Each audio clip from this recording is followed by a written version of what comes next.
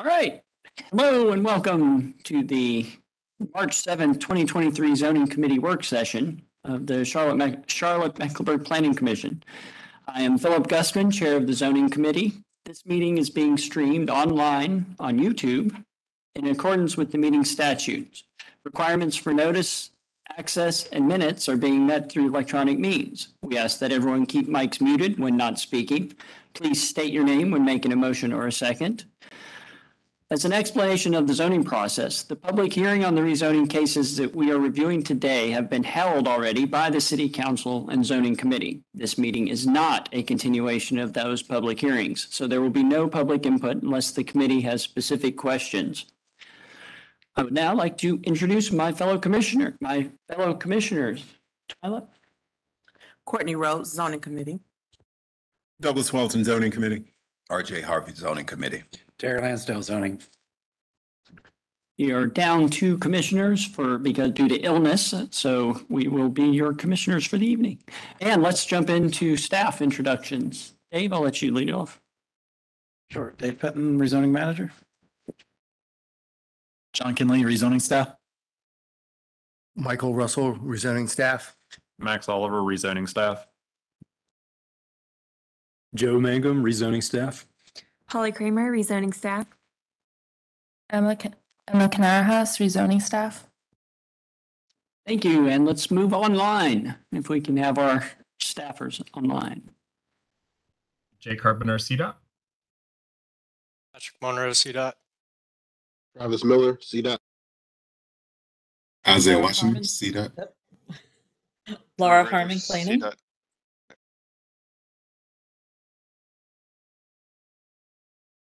The last CDOT person introduced themselves. I think we missed your name. Drew Ritter, CDOT. Perfect. Thank you. Anyone else? Good deal. That looks like that covers it. Next up, I guess I should ask if there are any or do we do the schedule first, I guess, because it's agenda item 1 and it's before the deferrals? Perfect. All right, ladies and gentlemen, this is where we get to set our calendar or the calendar for the rest of the year. So I'd ask for the zoning committee to review the dates that are on the agenda before us or should be on everyone's agenda. And we would need a motion to approve this calendar. This is Commissioner Walton. I'll make a motion that we approve the calendar dates as they are presented in front of us as item 1 on our agenda. Commissioner Harvey, second.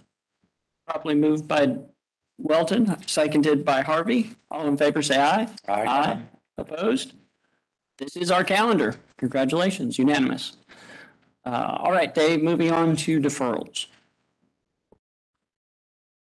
All right, we just have 2, I believe, for this evening. We've got 2021-209 by Coastal Acquisition Entity LLC requesting deferral till April 4th.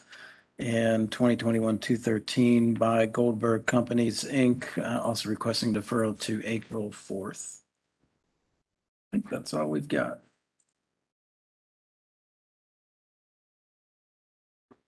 Anyone have comments or wish to make a motion about that?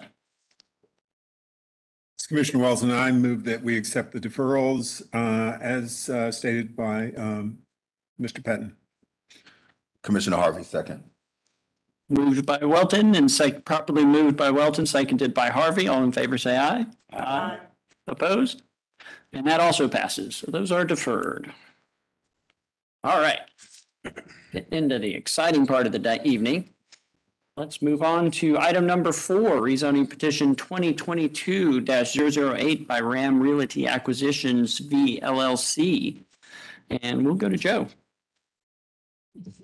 Thank you. This is approximately 26.9 acres located in the southeastern corner of Interstate 45 interchange with Steel Creek Road,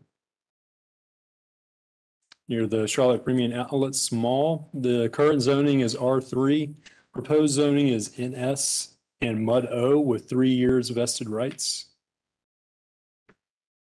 The 2040 policy map recommends community activity center place type. And the proposal is includes 4 development areas. Areas A and B proposed for NS zoning, C and D for MUD O. Areas A and B propose NS uses that may include one accessory drive-through window with menu boards and or speaker boxes, and an additional accessory drive-through window without menu boards and speaker boxes. Additionally, proposes to allow an accessory ATM drive-through lane for financial services use. Areas C and D propose up to 375 residential dwelling units that may be multifamily and or single family attached. Request an optional provision for development area C to allow parking, vehicular circulation, and vehicular maneuvering between the buildings and structures and the I-485 setback. Petitioner is requesting an additional 1 year of vested rights for a total of 3, limits building height to 70 feet, proposing the following transportation commitments: extending Rigsby Road between Steel Creek Road and the eastern property boundary, extending Paragon Drive between Rigsby Road and the southern property boundary, an 8-foot planting strip and 12-foot multi-use path along Steel Creek Road, and an 8-foot planting strip and 8-foot sidewalk along internal public streets. Also committing to a combination of windows and operable doors for a minimum of 60% of each street-facing frontage.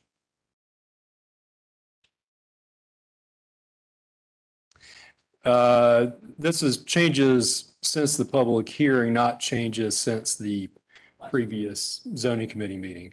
But prior to the last zoning committee meeting, they did address all outstanding issues. They did fix the red line on the map, I noticed. So Yes, we fixed that as well. thank you. Next slide. Yeah, staff does recommend approval and be happy to answer any questions. All right. Douglas, go right ahead. Joe, general question. It says development areas A and B are inconsistent with community activity center. Is it inconsistent because of a use, or what factor? I noted you said something about drive-throughs. I was just wondering if that was a factor, or what's the exact inconsistency? Specifically, the drive-throughs are inconsistent. Okay. All right. Any other questions?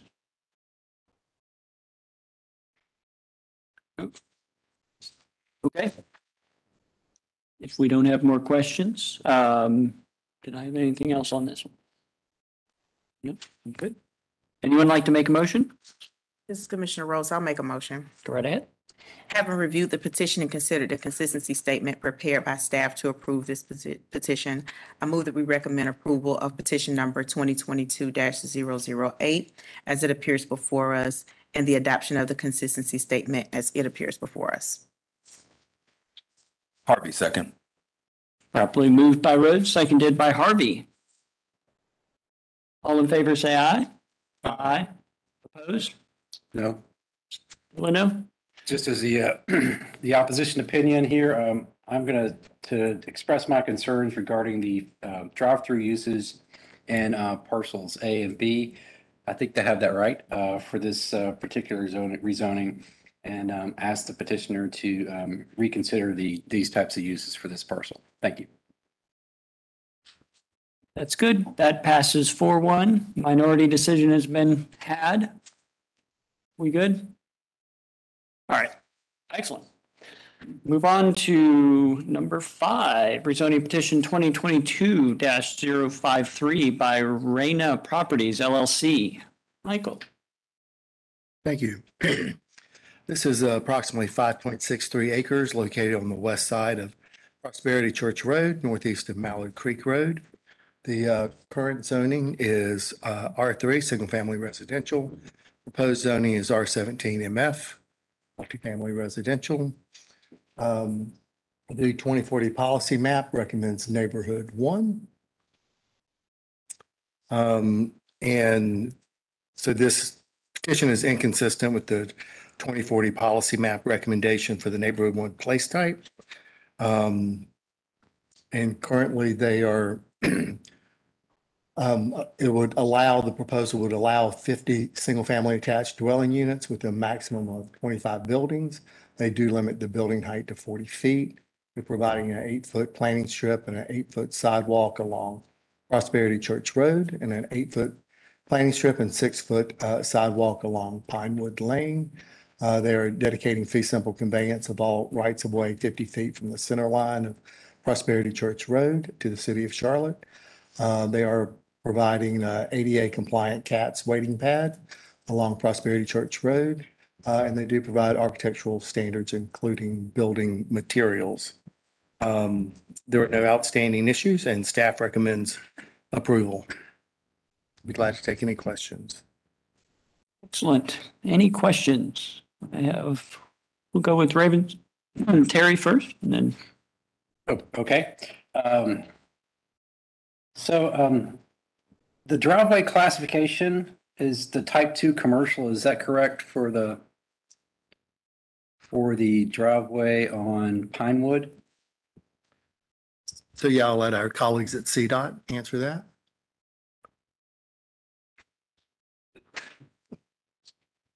Did y'all hear that?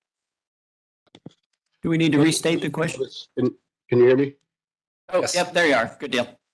Yep. So if you look at the site plan to the south, it calls it out as the type 2 commercial driveway. That's Great. Side.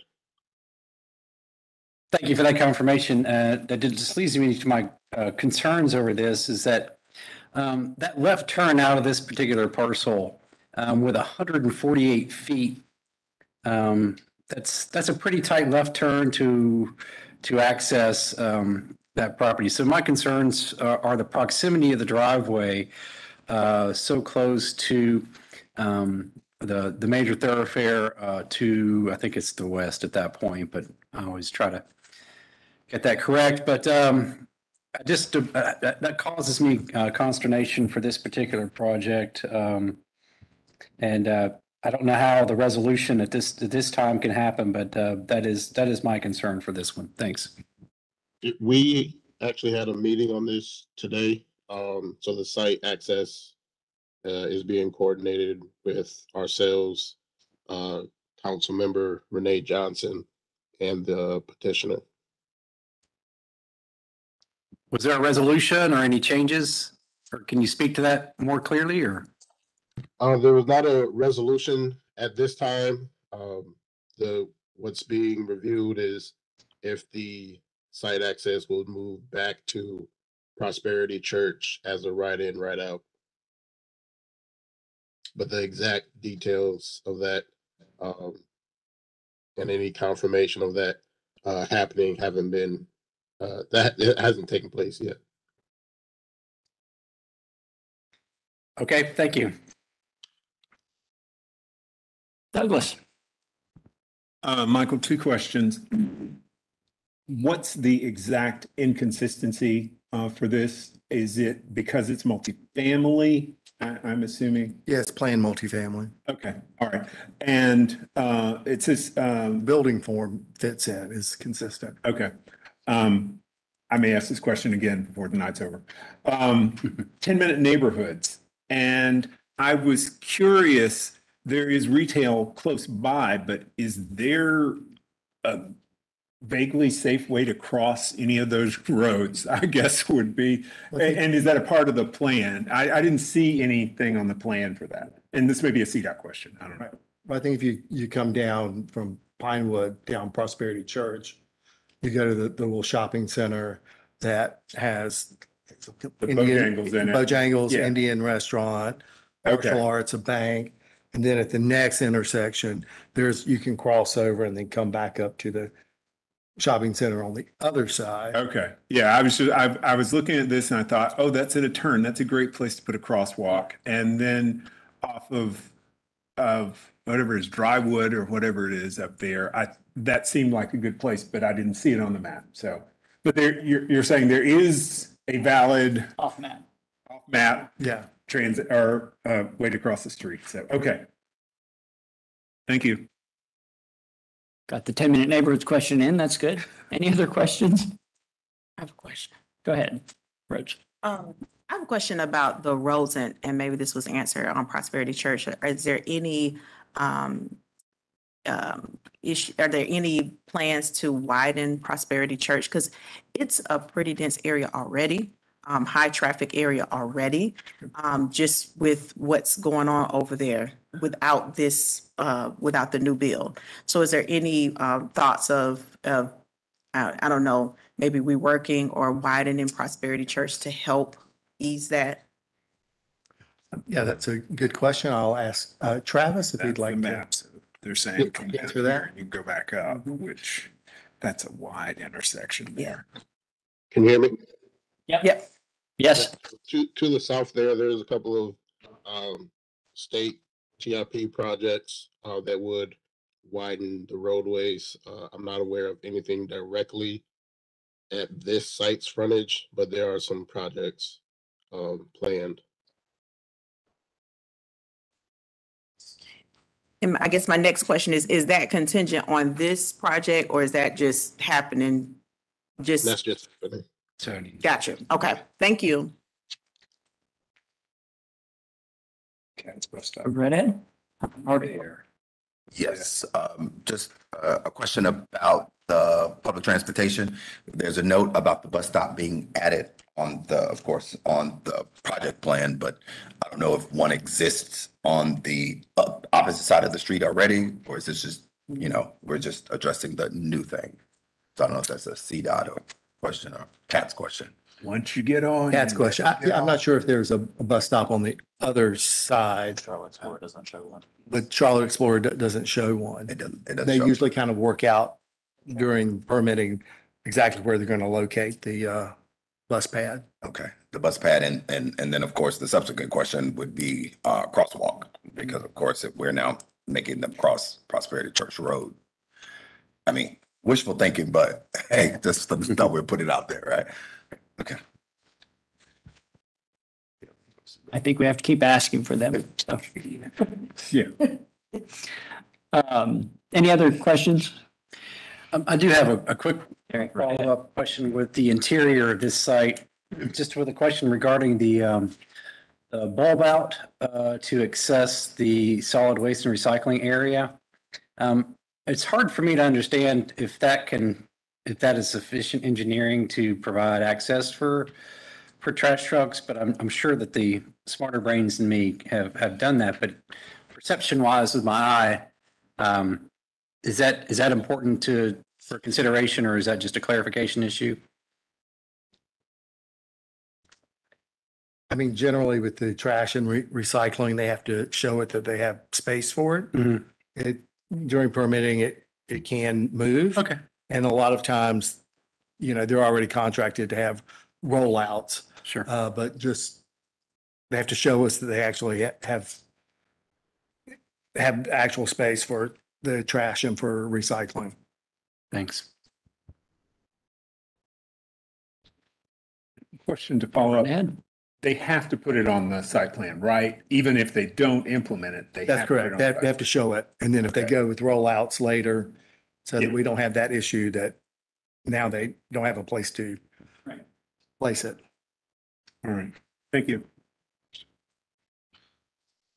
Anyone else?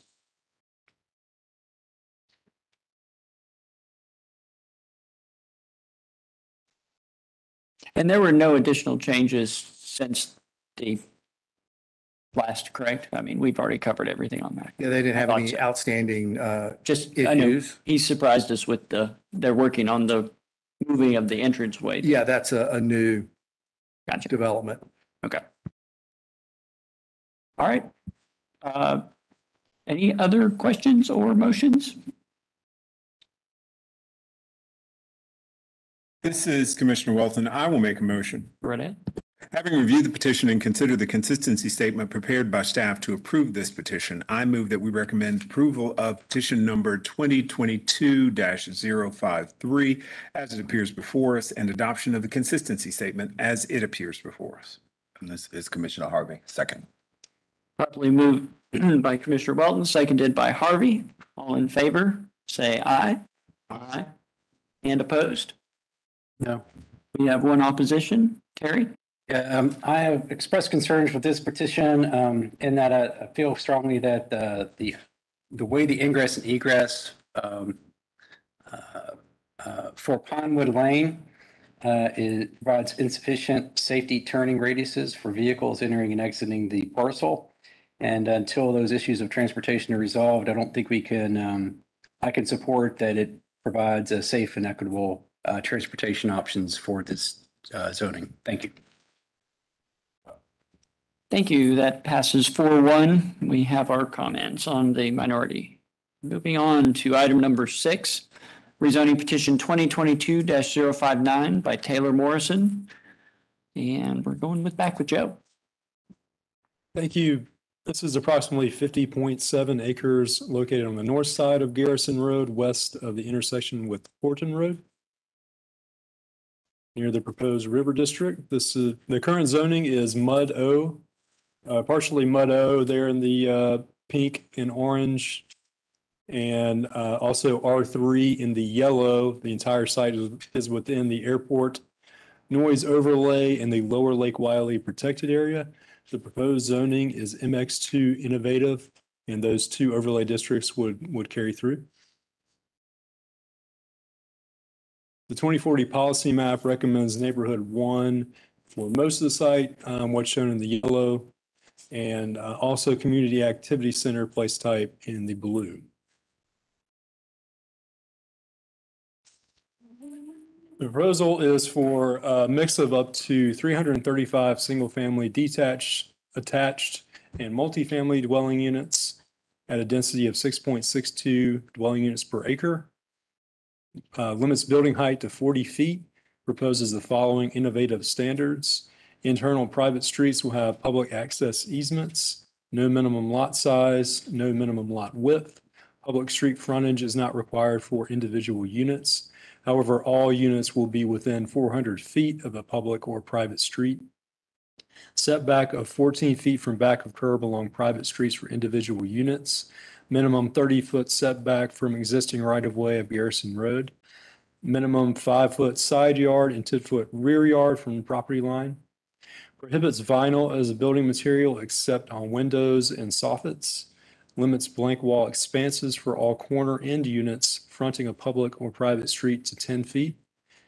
Also commits to the following transportation improvements: north, south, and east-west public streets with stubs to adjacent properties, 60-foot right-of-way dedication along Garrison Road, 8-foot planting strip and 12-foot multi-use path along Garrison Road, and 8-foot planting strip and 6-foot sidewalk along all other public streets.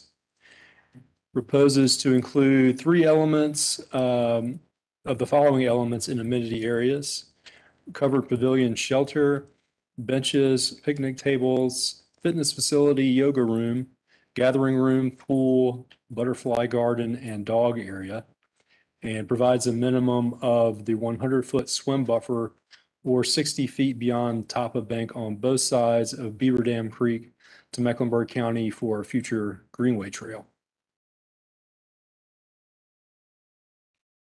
So since the February zoning committee meeting, the petitioner has adjusted the placement of the different building types. They have quadplexes, duplexes, single family buildings on the site to more closely align with the recommended place types, transitioning from quadplexes nearest the river district, the north of the site and the rear of the site, to duplexes and single family style buildings there along Garrison Road, where adjacent to existing single family residences. Staff is recommending approval of the petition. We feel that the petitioner has made a concerted effort to more closely align with the neighborhood 1 place type. If approved, it would go to a neighborhood 2 place type. But we are in support or recommending approval of this petition and be happy to answer any questions. Thank you. Douglas, go right ahead. This petition is inconsistent. And that would be because we're putting what, where, how? What makes this one inconsistent in particular? The quadplex. The quads? Correct. Even though a portion of those quadplexes would be on the community activity center place type, which would be consistent, the portion that would be on the neighborhood one place type would be inconsistent. Okay, all right, because I'll just say the map with little and I couldn't quite figure out it wasn't on top of the place type map. Okay, is there any contribution to any kind of housing or anything that's related to this particular petition? Financial contribution, let me put it that way.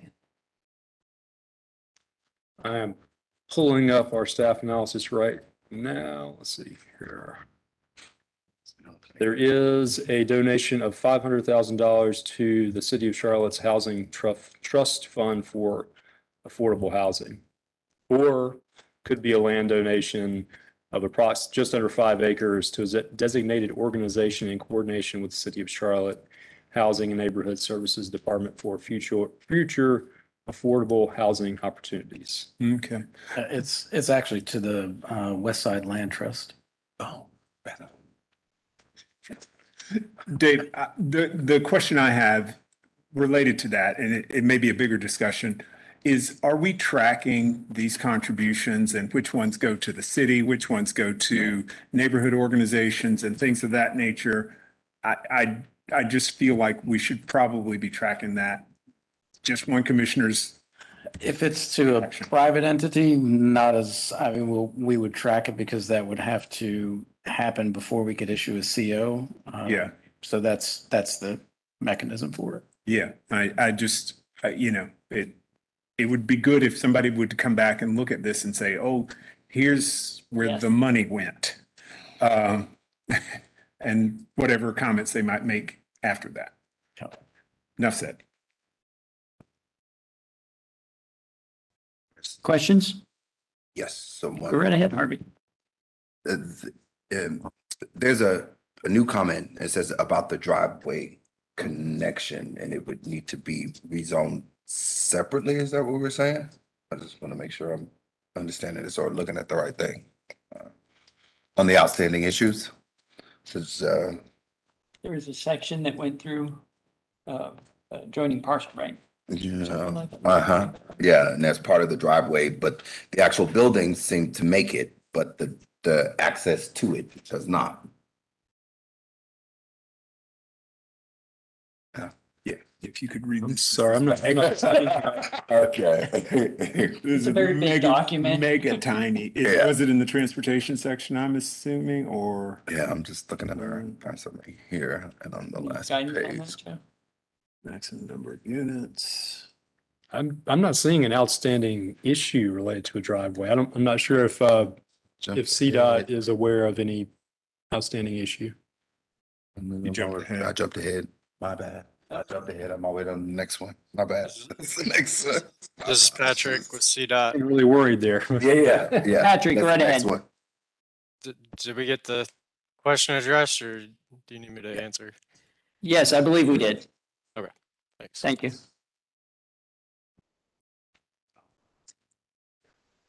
Can I ask CDOT, are there any plans for this road to be upgraded to a different kind of a road in the near future or anything of that nature? Just, this is informational. I'm sure it's not going to happen next week. Yeah, so this project does have requirements to improve their frontages of roads to 2 11-foot travel lanes with a center left turn lane for each of their site access. There's also a project just south of here that went through rezoning a couple years ago, I think is getting close to permitting, that's going to be improving the entire stretch of Garrison Road. So there's some coordination back and forth between the two projects, but it will be improved to a upgraded section. Okay, I'm just thinking when you get off at 485 there, it's small. I guess that would be the way I would phrase it. Small road. And the city has a CIP project as well that's working on upgrades up towards 485 and the West Boulevard connection. So there's multiple projects that are working together to improve the network. Yeah, okay. Thank you very much. Terry, and then Rose. Great. This is for CDOT. So maybe you can talk a little bit about Garrison Road's impact on future West Boulevard extension and the Catawba crossing. I have concerns that the Garrison Road and what we're offering here, while I certainly do appreciate the petitioner's transition from a 2-foot bike lane to a more substantial bike lane area for that. I just think I have great concerns about the safe and equitable transportation piece as far as moving forward with this change. So any commentary on that perspective or opportunity for Garrison Road, as my colleague had indicated, plans for a different dynamic for Garrison Road? And it may be too soon. I don't want to put you on the spot, but it might be too soon to answer that, but yeah. Yeah, no immediate plans other than what I mentioned with the last question, that there being multiple projects to improve the network out there and the facilities that are out there today. So we will be getting the additional multi-use path to improve the bike facilities, as well as the upgraded travel lanes for vehicles. Thanks very much. Yeah, and again, just for the record, I want to express concern about this area, as I did before when we had a discussion, because we really don't know what the river district is going to look like in 18 months, 24 months, until we understand whether or not the Catawba crossing is going to be a part of the mix for this area. So it's that concern that that causes me some hesitation about approving this at this time. Thanks. Commissioner Rhodes. So the question I have is about affordable housing. So is the 5 acres, I know they mentioned that at the public hearing about the possibility of donating the 5 acres to the city. And then now the $500,000. Is there any affordable housing that's proposed within the quadplex, or is that in lieu? I'm not aware of any. Okay, thank you.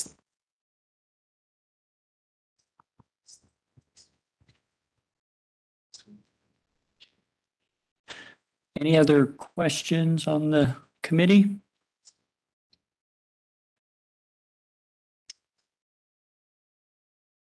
And to be clear, the donation was to West Side Land Trust, was that right? Yeah, the latest site plan shows 2 options. One, to donate 500,000 to, let's see, I just had that pulled up. Sorry, closed the wrong plan.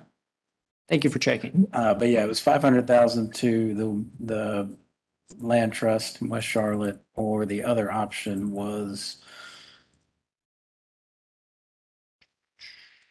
let's see, the second option is a land donation for future affordable housing opportunities, either on-site or off-site. They would have to, mutually agree upon a site if it wasn't in this particular location. An MOU for such land donation will be executed by the petitioner prior to the first CO. So it'll either be a monetary donation or a memorandum of understanding that they're working together to get a land donation together before any certificates of occupancy are issued. Okay, thank you. All right, committee. Any other questions? We'll be looking for a motion then. Got it. It's on. Sure. This is Commissioner Harvey. Having reviewed the petition and considered the consistency statement prepared by staff to approve this petition, I move that we recommend approval of petition number 2022-059 as it appears before us in, yeah, I think we're good. Yeah. And the consistency statement as it appears before us. And the consistency statement as it appears before us. This is Commissioner Welton. I will second. Properly moved by Harvey, seconded by Welton. Is there any discussion? No further discussion. All in favor, say aye. Aye. Opposed? No. Terry, go right ahead. If So you want to yeah, make your statement. I'm going to be the broken record here for this, is that I don't feel that this parcel and its change provides a safe and equitable mobility for long term associated with the number of transportation issues outstanding with Garrison Road and the impact Garrison Road this project will have. Thank you. Douglas, did you have a comment? I will just, I voted in favor of this. I will also join in sympathy with Commissioner Lansdale that this is going to change the general nature of this road, and I'm concerned about the timing of the additional projects. And I am wishing that they would occur with prompt timing. So I'm just joining in sympathy with that opposition, but not opposing the project. Thank you, Commissioner Welty. All right, we are 4-1, another approval. And moving on to item number 7, rezoning petition 2022-062 by Jeff Constantine. Back to Joe. Yes, this is approximately 0.38 acres located on the east side of Nations Ford Road, north of Tyvola Road. Current zoning is R17 MF. Proposed zoning is NS. The 2040 policy map recommends neighborhood 1. The proposal is for up to 12 electric vehicle charging stalls and 1 accessory structure of up to 900 square feet for restrooms and vending machine. The electric charging stalls are to be covered by a canopy holding solar power panels. Building height would be limited to 40 feet, committing to dedication of 43 feet of right-of-way from the center line of Nations Ford Road and implementing an 8-foot planting strip and 6-foot sidewalk along the site's Nations Ford Road frontage. Commits to building materials of brick, natural stone, or synthetic equivalent, or wood. Also committing to screening of electrical equipment pad from adjacent properties and the public street, and limits freestanding lighting fixtures to 21 feet and requires that they be fully capped, shielded, and downwardly directed. Since the public hearing, the petitioner reconciled conflicting notes to confirm that the building size would be a maximum of 900 square feet. Staff recommends approval and be happy to answer questions. Thank you. Yes, I think we'll all have a few questions perhaps on this one. Maybe not bad, but I think we all have questions. I'll start with Douglas and work that way, and then we'll circle back on this side. Joe, my broken record question is the inconsistency on this. Is it a use or what? No guesses.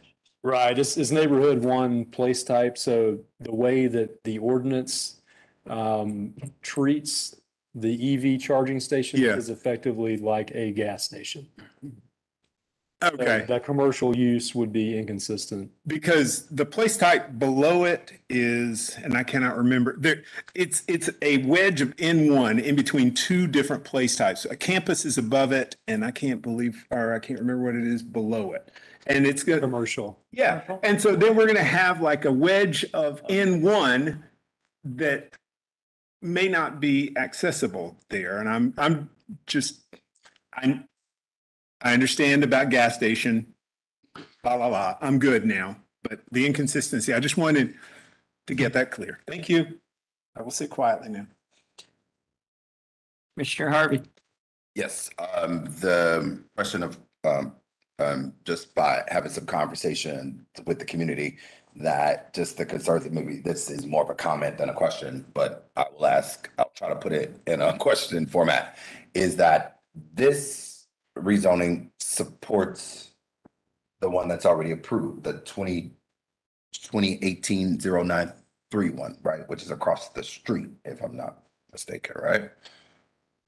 Again, if I'm looking at the wrong one, y'all correct me, but Because it's just the 093, yeah. Yeah, it's just the EV, and this is just for that.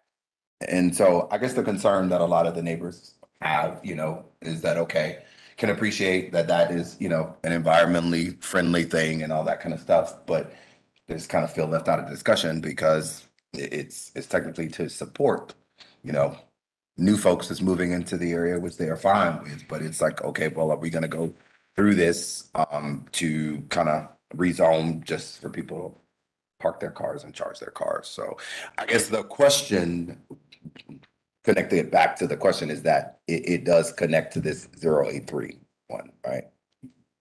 It's completely independent of that rezoning, Okay, to my knowledge. okay.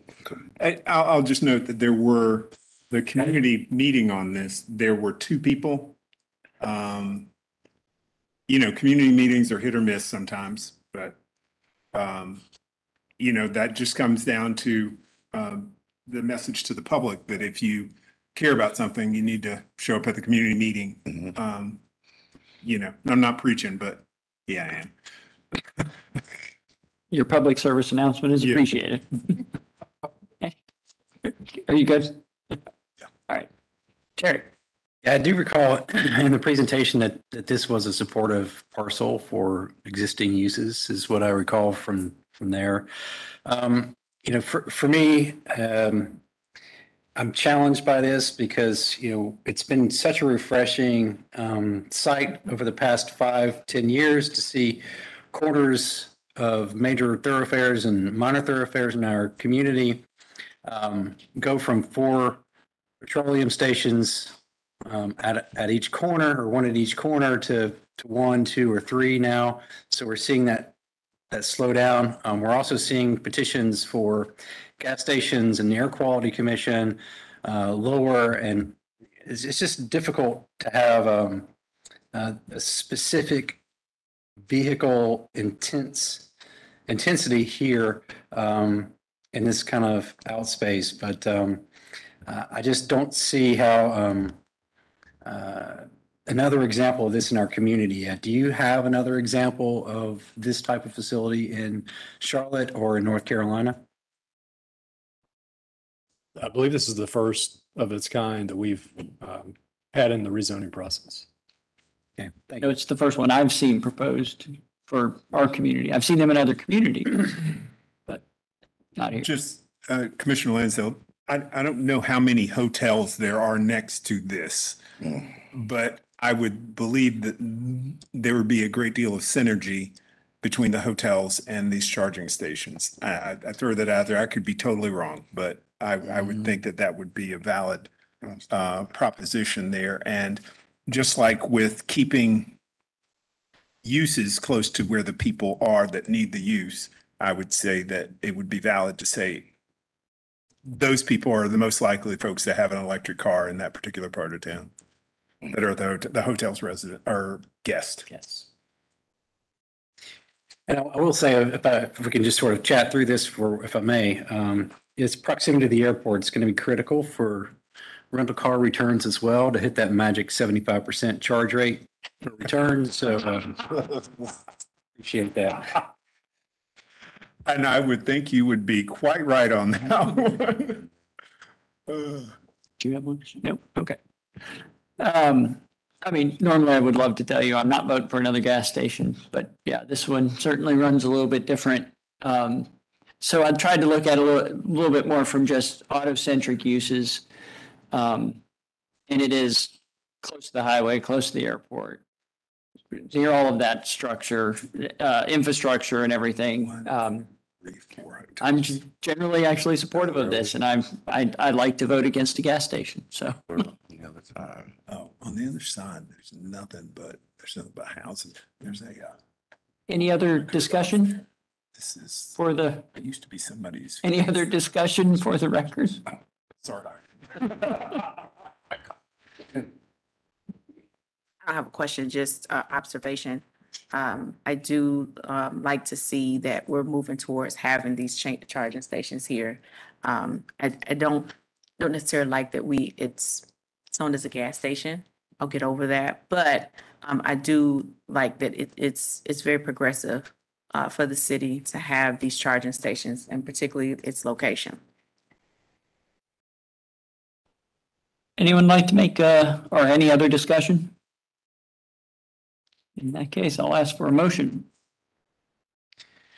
All right, I'm gonna take a chance here and we'll see how it goes. Having reviewed the petition and considered the consistency statement prepared by staff to approve this petition, I move that we recommend approval of petition number 2022062 as it appears before us, and the adoption of the consistency statement. Second. We moved by Lansdale, seconded by Welton. All in favor, say aye. Aye. Opposed? That's our first unanimous 5-0 of the evening. Thank you, ladies and gentlemen. All right, up next, rezoning petition, number 8 on our agenda, rezoning petition 2022-078 by Sarah Ventures LLC. And we're back to Joe. Joe, busy night. Hurt. Well, you'll be down with me after this one. This is approximately 7.41 acres located on the north side of West Trade Street near the intersection with Wells Meadow Drive. The current zoning is I2. Proposed zoning is UR2CD and MUD CD. The 2040 policy map calls for innovation mixed use. And the proposal would have 2 development areas, A and B.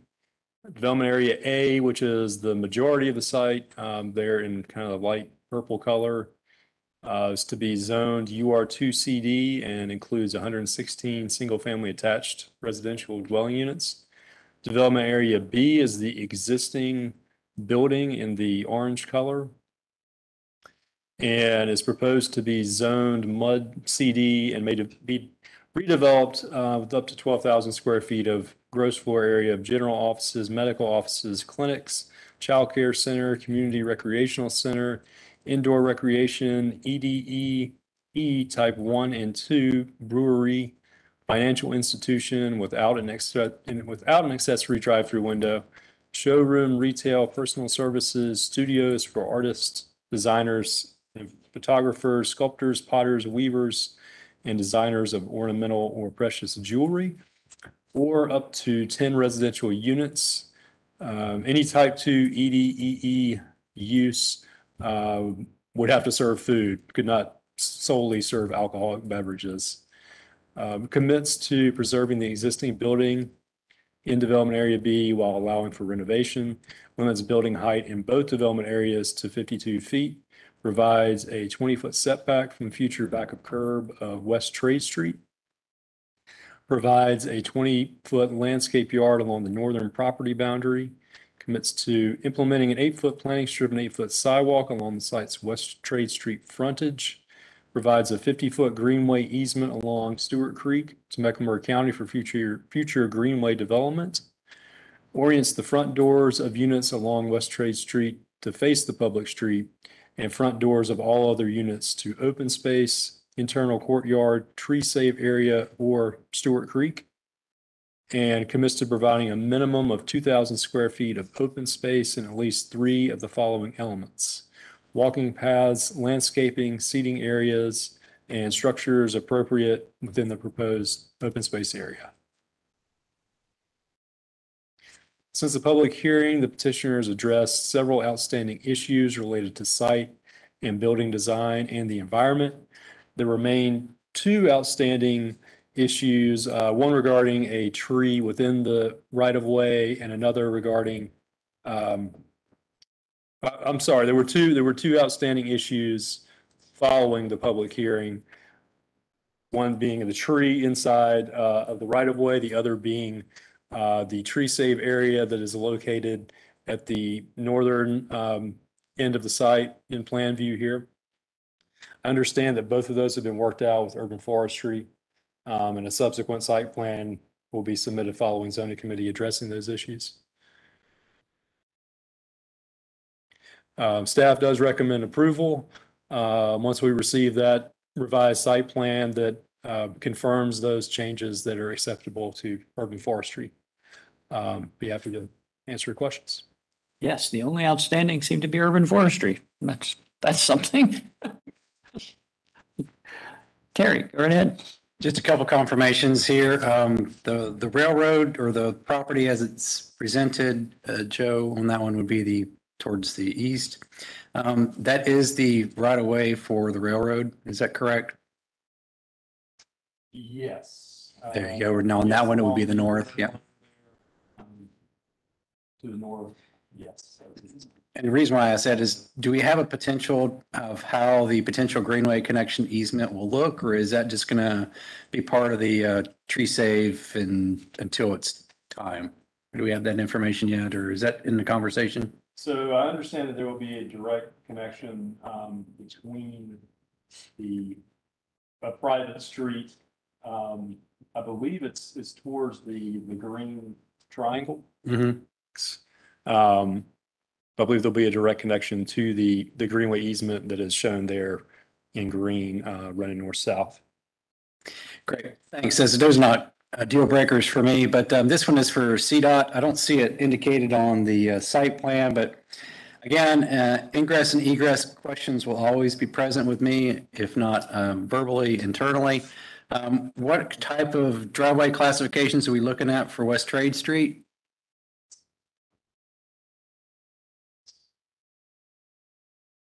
I know it's challenging with the existing oak and the way. On the site plan, it doesn't specify, but I do want to, make it clear that the driveways and the specific types are usually worked out in permitting. So we don't get the specific driveway types with each rezoning. Okay. Well, thanks very much. That's my questions. Anyone else have questions?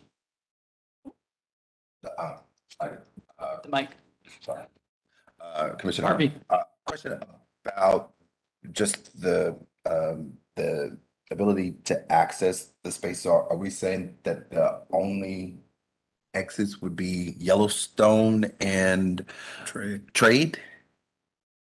And unless I'm mixing up locations, the only reason why I asked this is because if that's right before you get to the train track that runs behind this, that traffic pattern is crazy. So I don't know if that's a CDOT question or not, but just wanted to confirm the access, street access. The only access points are onto West Trade Street, shown in the red arrows. Which that part of West Trade Street is, well, technically the end of West Trade before you get to the freeway, but that runs directly into an N1 residential neighborhood, right?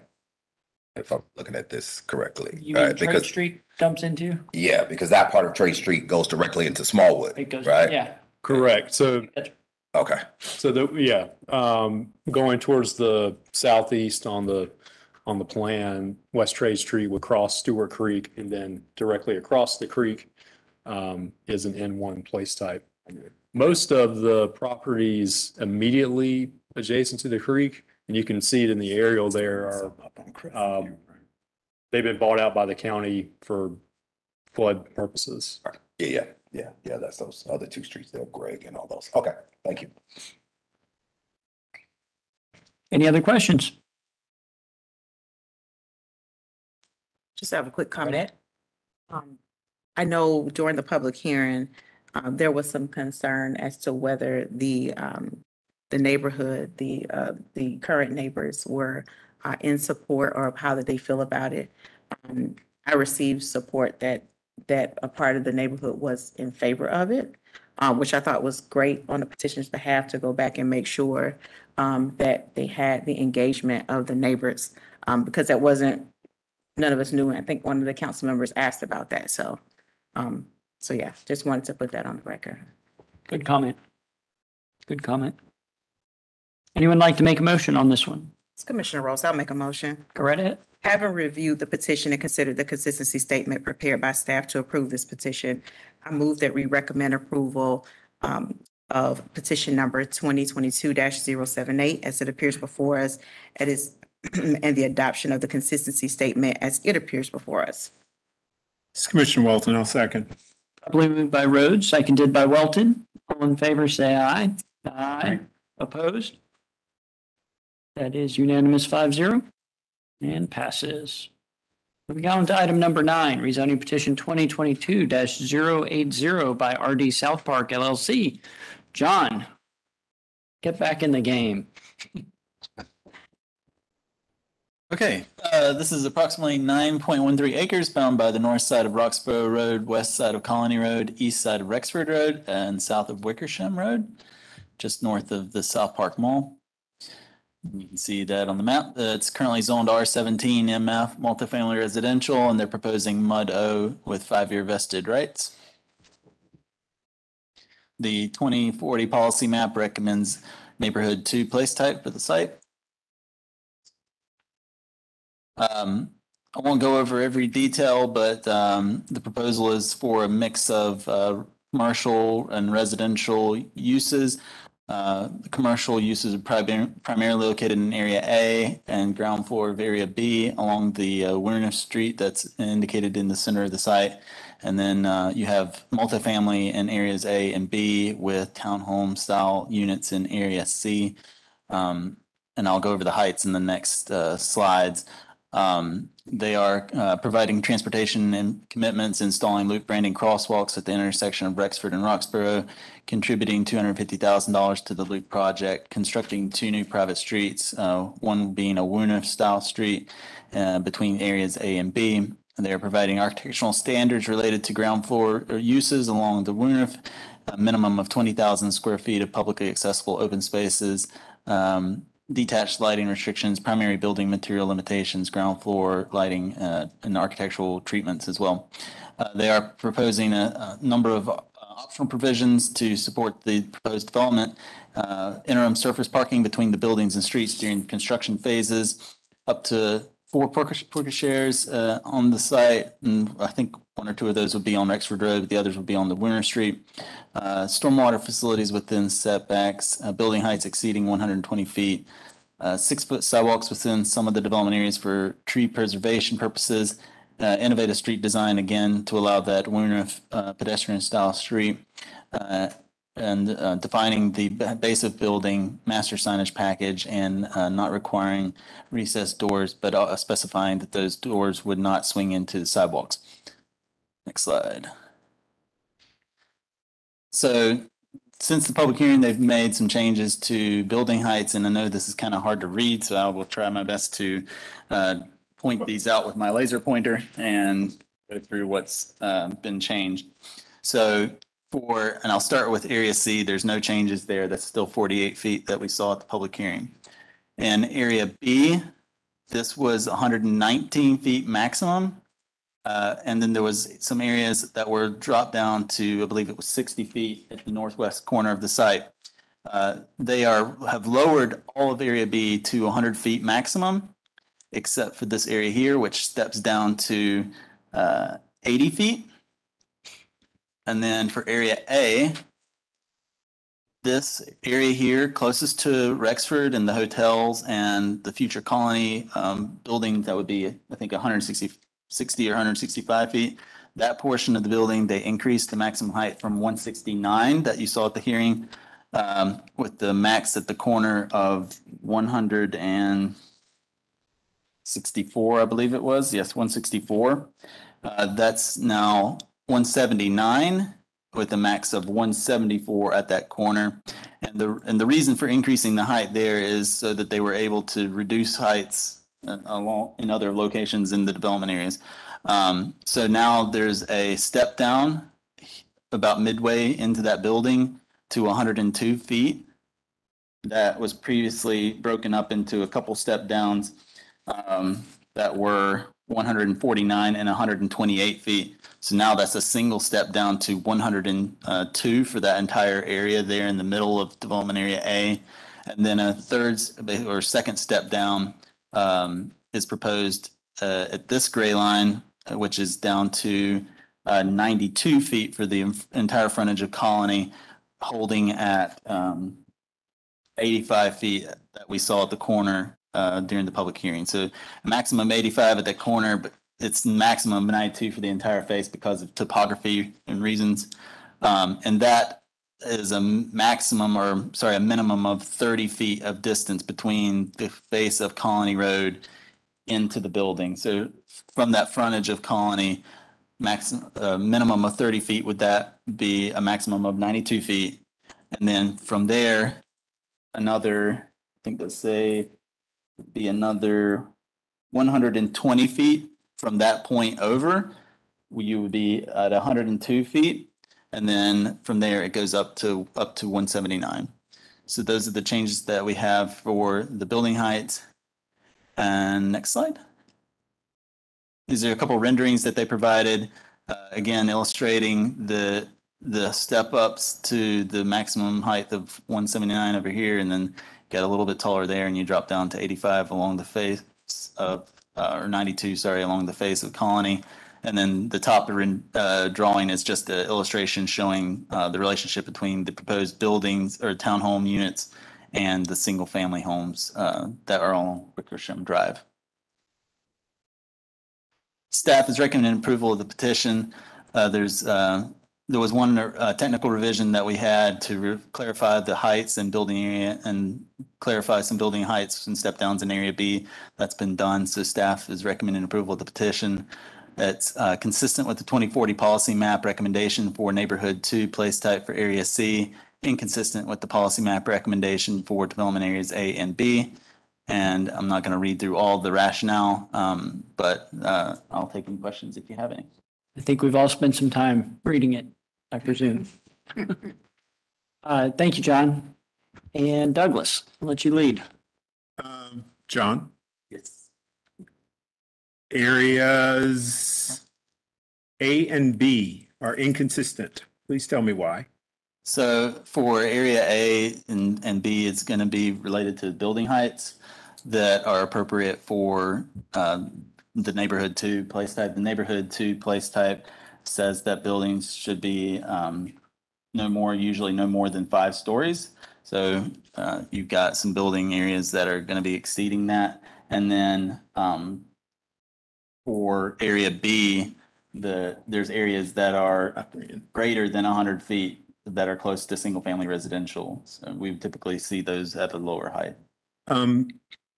How does bonus play into that inconsistency? I thought you were allowed to get some bonus party in there. You can bonus above what you would typically get as a maximum. And basically the bonus structure that's set up, at least in the UDO, would be you can't go above what the maximum is allowed. In this case, it's a MUD zoning district, and your maximum is 120, and they're asking for heights above 120. So that's what the bonuses that they're providing are accounting for, is going up to that 179 feet. Area B, does that apply? That same reasoning apply? Bonus structures wouldn't apply to area B because they're not exceeding the maximum height of 120 for MUD. Okay. So does that make it still be inconsistent then? If they can get a bonus and they're not going up to the maximum height of 120, they're going up to 100, then I've spent far too much time with this policy map. I'm sorry.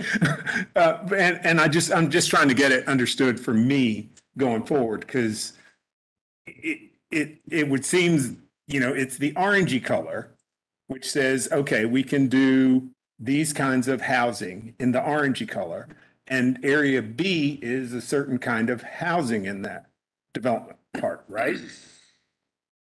If there was a use in there, that would be great. It would make sense to me. It was inconsistent, but I'm not.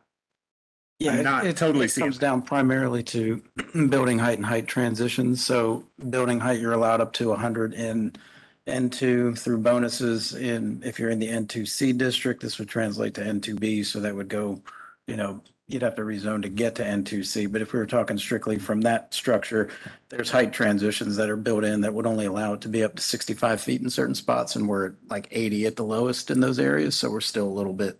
Is that the 200 and 100 foot setbacks?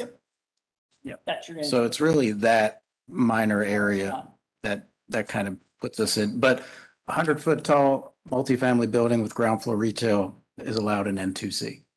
Okay. So Like I said, yeah, so I if mean, we're getting down into the fine elements of height transitions and whether that makes it consistent or inconsistent, but if we're at 100 feet and then those transitions are built in, then you could look at a project that could be done under N2C in that development area B. Now, A is, where we're getting A would taller. make- yeah. That's activity center type heights in that area, but 100-foot tall with ground floor retail is acceptable in an N2C, as long as those height transitions are built into N1, which is where Okay. we're a little bit out of whack with those, but not that far off. So it's pretty close. And stop me if I'm too far in the weeds. The policy map doesn't say into A, B, or C. It just says into, right. right? Yeah. So again, I question that. And because we're in the weeds now, you've explained to me what the weeds are all I about. can't see you through the weeds at the moment. Okay. We're all in that. But it's similar to the question you had earlier about the duplex project on Prosperity Church. Building form, N1 building type, duplexes, design, outcome, neighborhood 2, because it's basically planned multifamily. You need public streets, you need individual lots, et cetera. So that's starting to be kind of some of those differentiating factors of, but you're right, it doesn't say A, B, or C. If some of those height transitions get kind of built back in, then you probably would be looking at something that's very close to, if not aligned with the neighborhood 2 for that B development area. I mean, I guess it all comes down to the fact that A, B, and C are in the UDO. Right. But the policy doesn't know about A, B, and C. At this point, we've got some More general. Yeah, there is work being done to make those determinations because we've got to go through that process at some point. We're in the process of coming up with criteria to what constitutes A, B, or C, or N1, A through F. Okay. Not quite there yet. This will, like I said earlier, will go to N2B. So that's where we would start. But, development area B is much closer to a neighborhood 2 outcome now than it was a few weeks ago. Okay. I will wear a shirt that says nerd next time, so you all will be warm. I was thinking like a ghillie suit to blend in with get a little the cape. weeds. That might work with a big N. That works. I digress. Does anyone else have a Thank question? you. Thank you, staff. Terry, I would like to hear your question now, Terry, please. I have a cape, but I got my pins. I come straight forward on this stuff. So I do have some questions, and this project gave me less concern about some of the issues that were discussed with my counterpart earlier, but I need staff or someone to talk more specifically about the full movement intersection on Roxborough Road. And to help me understand that all public services and business will not be conducted on the public streets for this parcel. This full movement intersection on Roxborough Road is of great concern that there's not more specifications of its use, its design, and accommodations for impacts for the street. So if anybody wants to talk about that in any way, shape, or form, I hate that the changes in building height for the explanation for the Roxborough Road facade covered over exactly that spot with arrows. But this is a great concern to me for this parcel and will probably impact my decision on this one. So does CDOT want to talk a little bit about how a uncontrolled intersection, full movement intersection is going to work here at this parcel? I guess I have a question for your question. Are you asking in terms of just general movement, like right turn, left turns, in, out? Or are you asking more in a concern for if it'll actually be functional?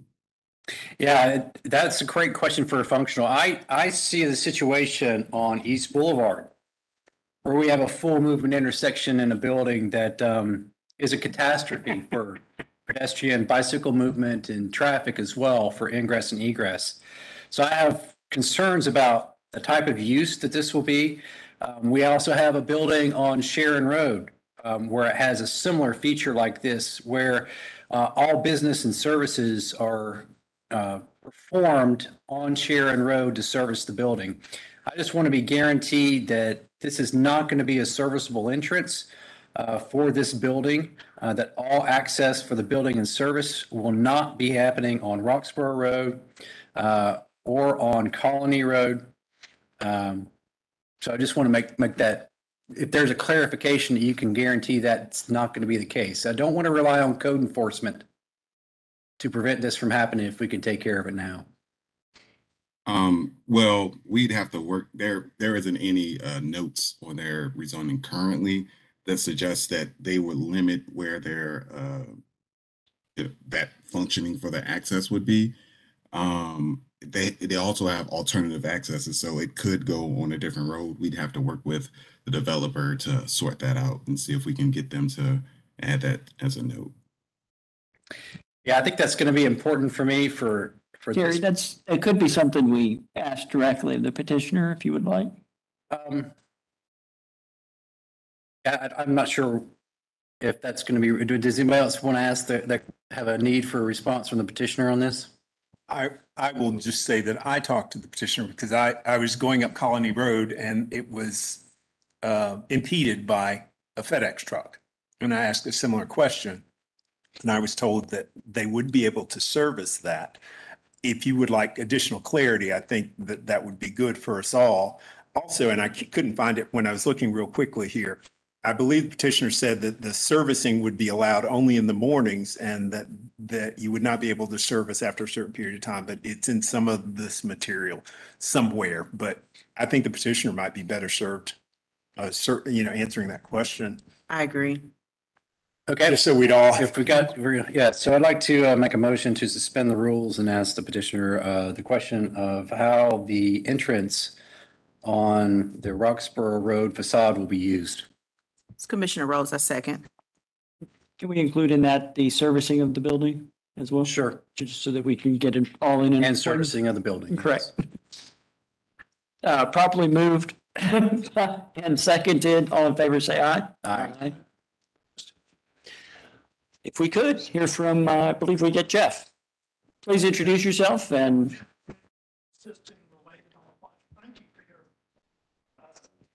For your detailed question on that. Thank you very much. Thank you, Jeff. As I understand the question that comes off on the Roxborough and the full movement that comes off of Roxborough into the facility through the parking deck facilities. So that was one of the questions I think you had. There is anticipated that there will be service that will entrance there. Having said that, the internal storage that is contemplated internal to the deck will be very substantial. I don't think it's been fully designed, but I have talked to the head of Related here. The idea is that service will come in at times that will be not off-peak in a large measure, and will also come into a deck that will have substantial storage, so there will not be the backing up that I think you're concerned about that would come across the setback and then into Roxborough there. In addition, they anticipate that there would be type of traffic would most likely be coming down Roxborough more from the commercial side rather than what you were concerned about, which might be coming down Colony Road, for example. And we're very sensitive, as you've seen from some other examples. We have a right in, right out that's being installed on Colony to discourage, frankly, a lot of traffic that would be coming from the Colony Road. Trying to get at your question about service and the access on Colony. So there would be the ability to come in off of Roxborough as well as to make a left at the traffic signal that we're going to be installing as part of the requirements. A traffic signal will now be at Roxborough, this Roxborough extension that will go through the Colony development. So there'll be an opportunity for safe left turn movements to be able to then go in the street that you see there at Rexford and then go down the pedestrian street. A real important thing also, I'll just mention it because it relates to service. This street is incredibly innovative. We've all been using this term, the Wooners, which I guess wish we had bagged that lexicon. But anyway, the reality of it is that that street will have bollards for pedestrian access during, let's call it 10:30, 11 o'clock on. But we'll have those bollards down to ensure in the morning before activity occurs, there will be opportunities for the service to come in. So there'll be a variety of ways of servicing the community in that regard. At the same time, it'll become a pedestrian street that we think will provide unique energy, plus sort of a Barcelona type of street with the type of an ability to encourage the pedestrian walking. Let's comment on your concerns about infrastructure. We are providing for a contribution to the loop trail. The loop trail is currently planned to be on the other side of Rexford from the site. We want that loop trail because the walkability that comes with that loop trail is tremendous. Having it on the other side of the site, I think, does alleviate some of your concerns also about bikes and the difference between trucks coming in off of Roxborough, then onto Rexford, because we will be turning on the other side of what we anticipate the loop design to be. As a long-winded response, I hope that responded to some of your concerns. Yeah, great support. If I may to start on this before I turn it back over to you guys for questions. Great support for all the other aspects. It's that ingress and egress for for that particular spot on Roxborough that causes me the greatest consternation. Before we see accident rates, crash rates for pedestrians coming from that limited sight distance with that limited setback, I think of 20 feet at that point.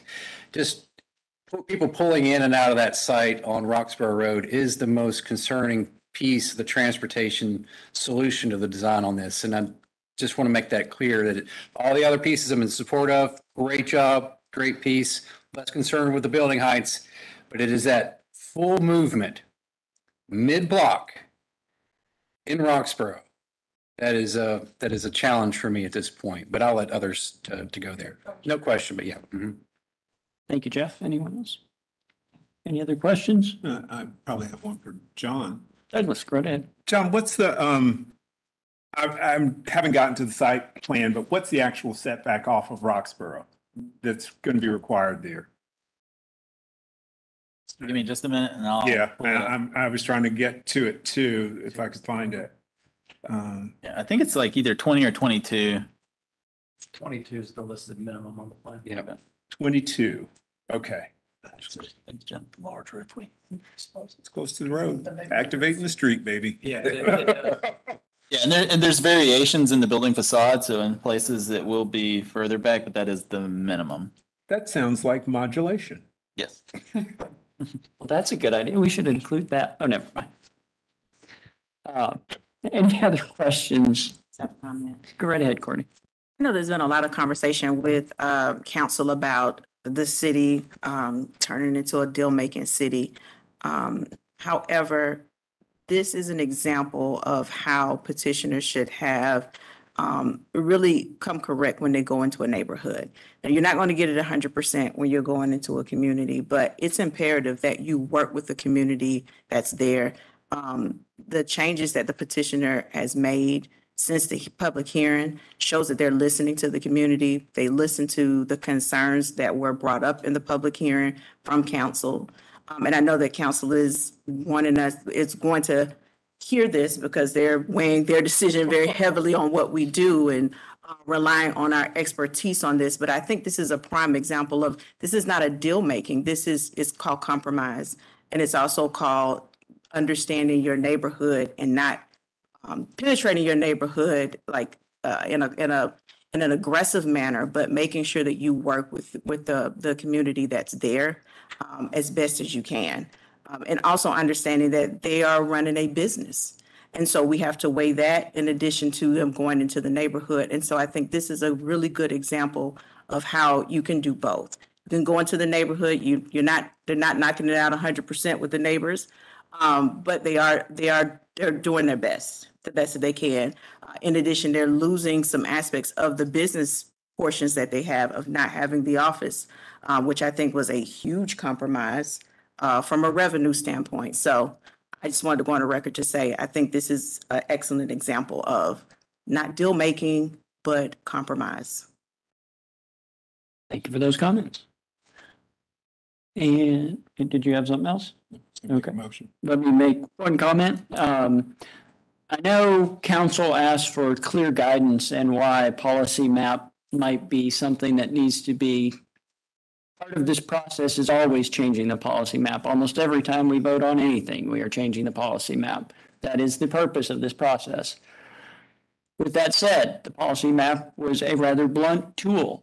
And specifically when we're talking about acreage as large as this, that is all zoned one thing, it does not seem to leave room for transitions built into it if we only look at it with a very, very fine line.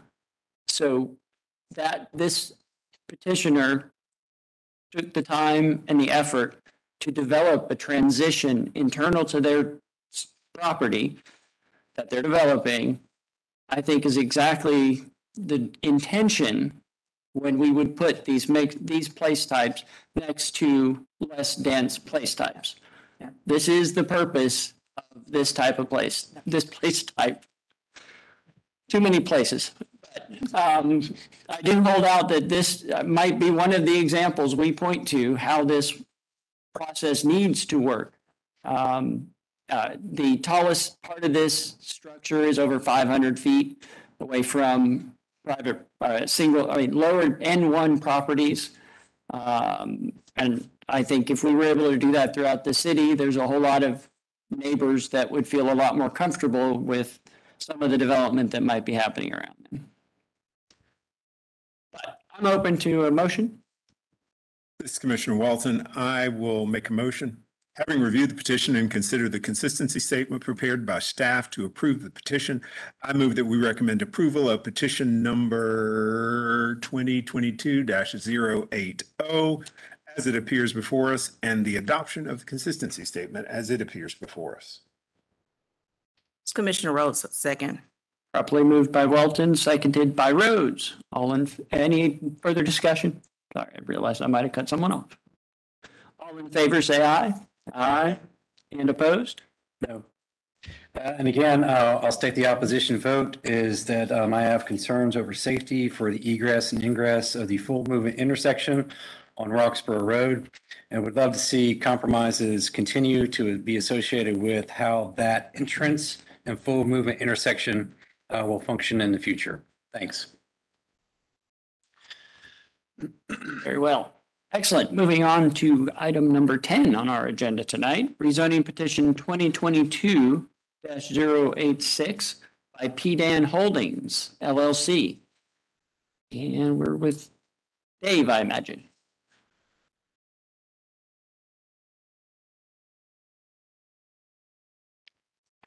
All right, 2022-086, it's just less than 2.5 acres on Johnston Naylor. It's right just south of I-485.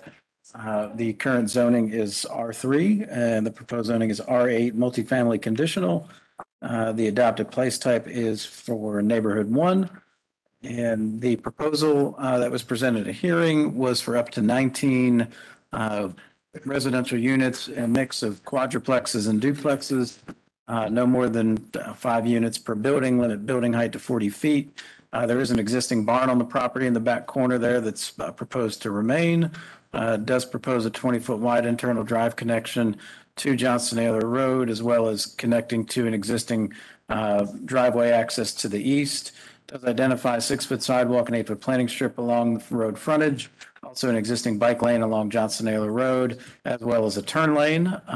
Has architectural standards built into the petition, as well as a minimum buffer along Interstate 485. Staff does recommend approval of the petition. Do have one outstanding item or 2 outstanding items related to environment and site and building design. I believe those are being worked on and should be resolved here prior to any decision. Nothing that gives us significant concerns at this point, just some things we need to clean up on the plan. It is consistent with the neighborhood one policy, or excuse me, neighborhood one place type on the policy map. But staff does recommend approval and does feel that it's a reasonable request in this location, given some of the development pattern along Johnston Naylor and some of the existing neighborhood 2 just to the southwest of this property. So with that, we'll take any questions you might have. Committee, looks like Welton, before you eat your sandwich, could you? Yeah. Dave, the inconsistency is related to the building type. Am I correct in this one? Okay. Building type. Building form, I guess. Building, yeah, it's more the site design. We'll just say the site because it's developed now or laid out now as more of a planned multifamily. If they were on individual lots, then we're starting to get into Okay. things that would be neighborhood one. So. Okay. All right. Light bulbs just going off in my head like you can't imagine. To a brighter day. Does anyone else have questions? How about a motion? This is Commissioner Walton. I will make a motion. Having reviewed the petition and considered the consistency statement prepared by staff to approve this petition, I move that we recommend approval of petition number 2022-086 as it appears before us and adoption of the consistency statement as it appears before us. It's Commissioner Rhodes, second. Properly moved by Welted, seconded by Rhodes. All in favor, say aye. Aye. And opposed? That passes unanimous at a 5-0. Moving on to item number 11, rezoning petition 2022-093 by ZCMB1 LLC. John. Approximately 1.56 acres on the north side of Gondola Avenue, east of West Sugar Creek Road and north of Cinderella Road. It is currently zoned R4 single family residential, and they're proposing UR1 urban residential conditional. The 2040 policy map calls for a neighborhood one place type here. It allows for up to 14 lots along the extension of Gondola and 14 duplex units or single family attached dwellings. We can go on to the next slide, Emma. Do we have a changes slide for that one? Yeah, it's looking at the presentation. Oh, okay. Well, so since the public hearing, they have added some commitments for the neighborhood. Let me pull that up. I'm sorry.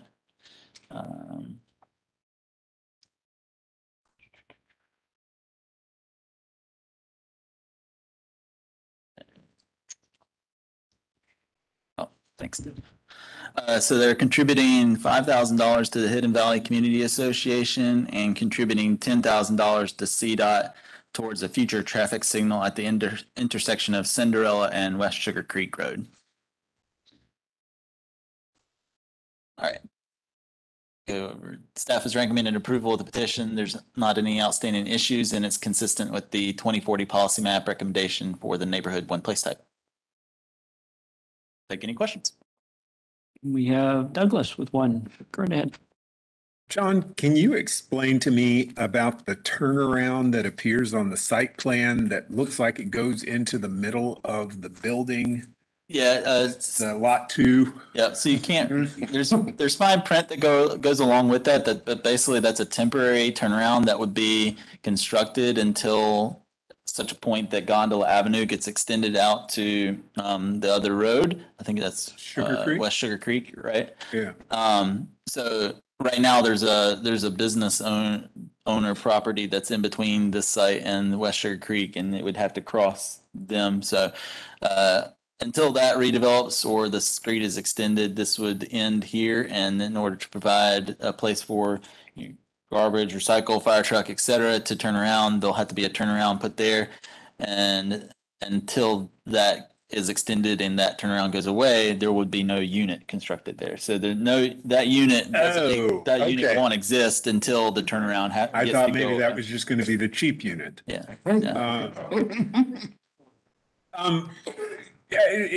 This may be a CDOT question because I'm thinking that's like 60, 100 feet of road between the gondola extension and the nub that comes off of. Is that something that is in the process, or is it waiting for somebody to rezone something and be forced to do? I'll defer to CDOT. I'm not sure exactly what they have in mind. Yeah, I mean, I'm sorry, go ahead. No, I was just curious because, it looks like you could throw a rock from this gondola extension to the gondola nub. I'm not sure if that's a technical term, but we can go with that. So I just was wondering, were there plans to denubify this whole adventure?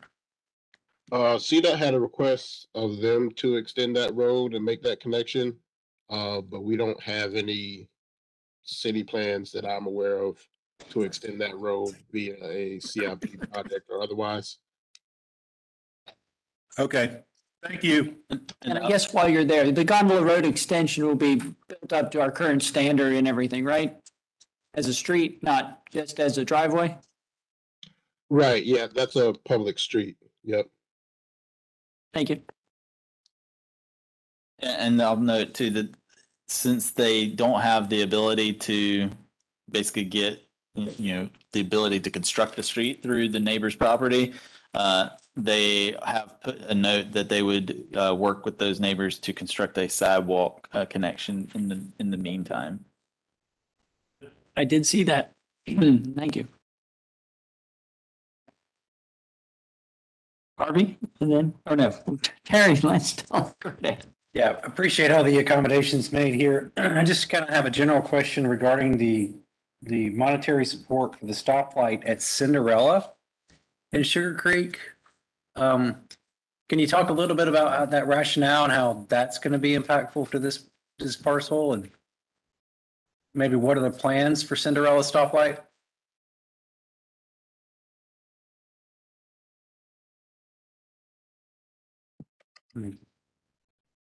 Drew, do you want to take this one?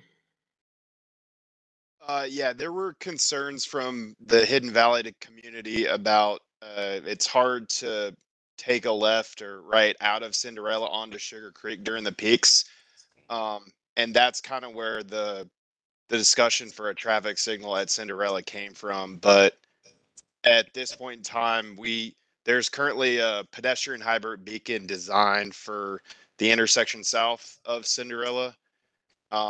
So the contribution could, in theory, go towards that PHB or potentially another full movement signal in the future when the volumes warrant it. Okay, so when the volumes warranted, that was a key phrase for me. So thanks very much for that.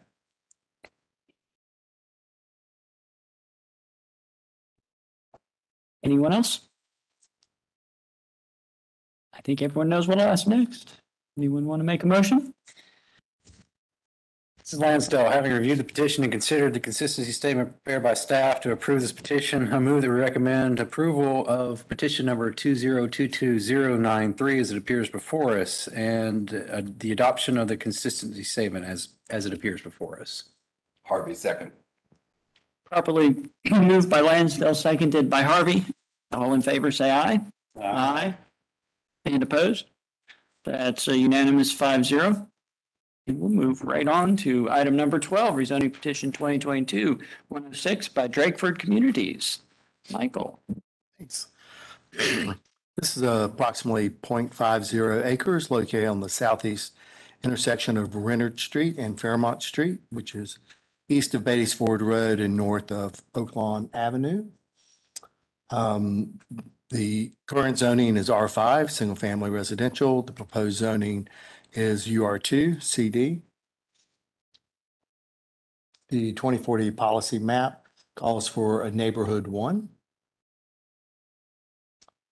So with this proposal, they will allow a maximum of 6 single family attached dwelling units or 4 single family dwelling units.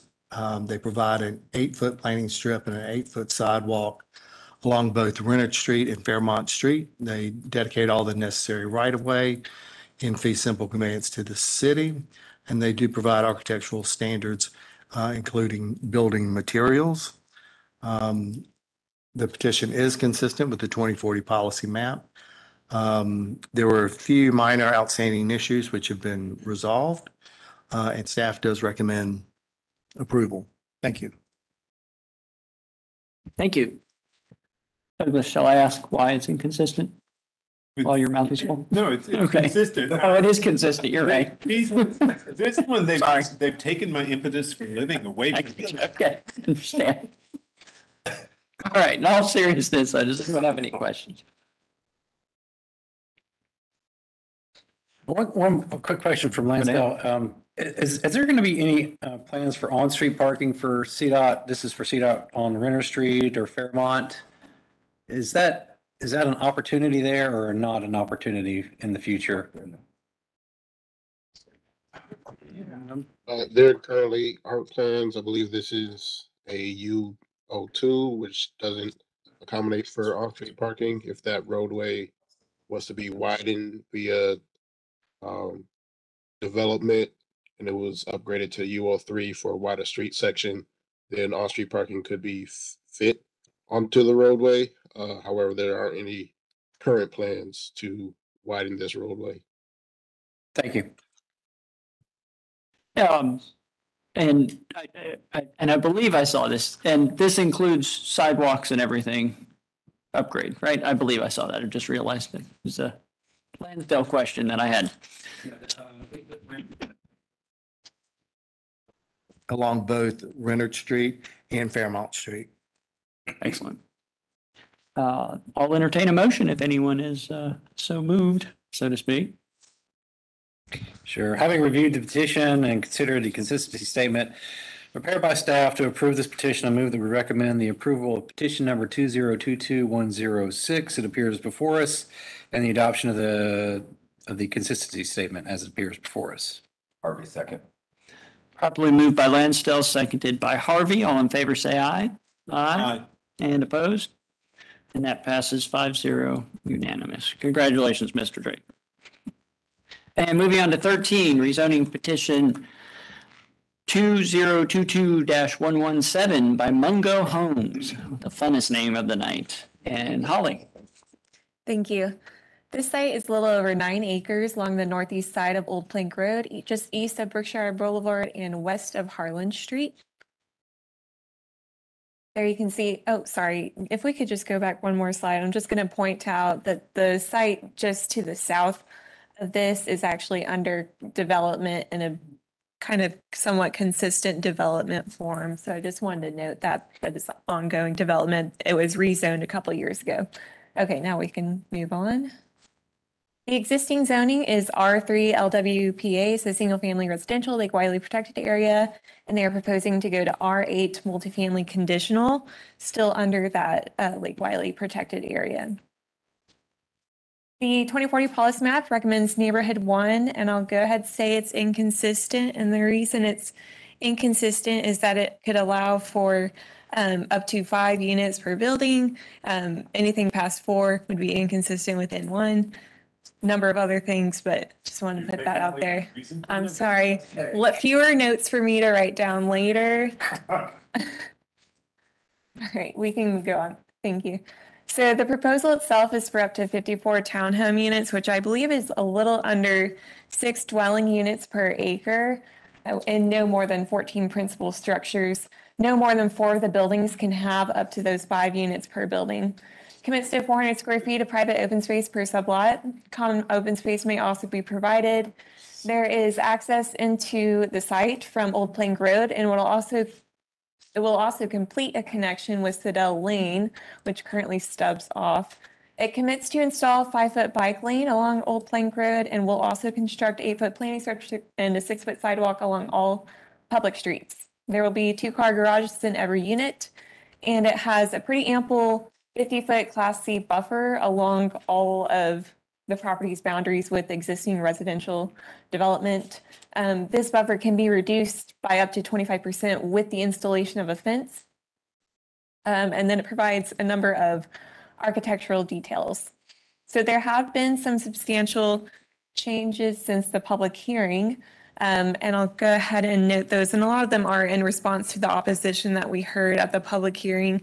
So they mentioned some concern over stormwater. So they provided some additional stormwater notes that go well above and beyond what we would typically see in a rezoning. So we have those in there now, addressed all technical revisions. They also have another stormwater note. In the public hearing, it was discussed the stormwater management facility that I believe is along the western side of the site. They have now combined with the other stormwater management facility, moving it away from that property boundary as discussed during the public hearing.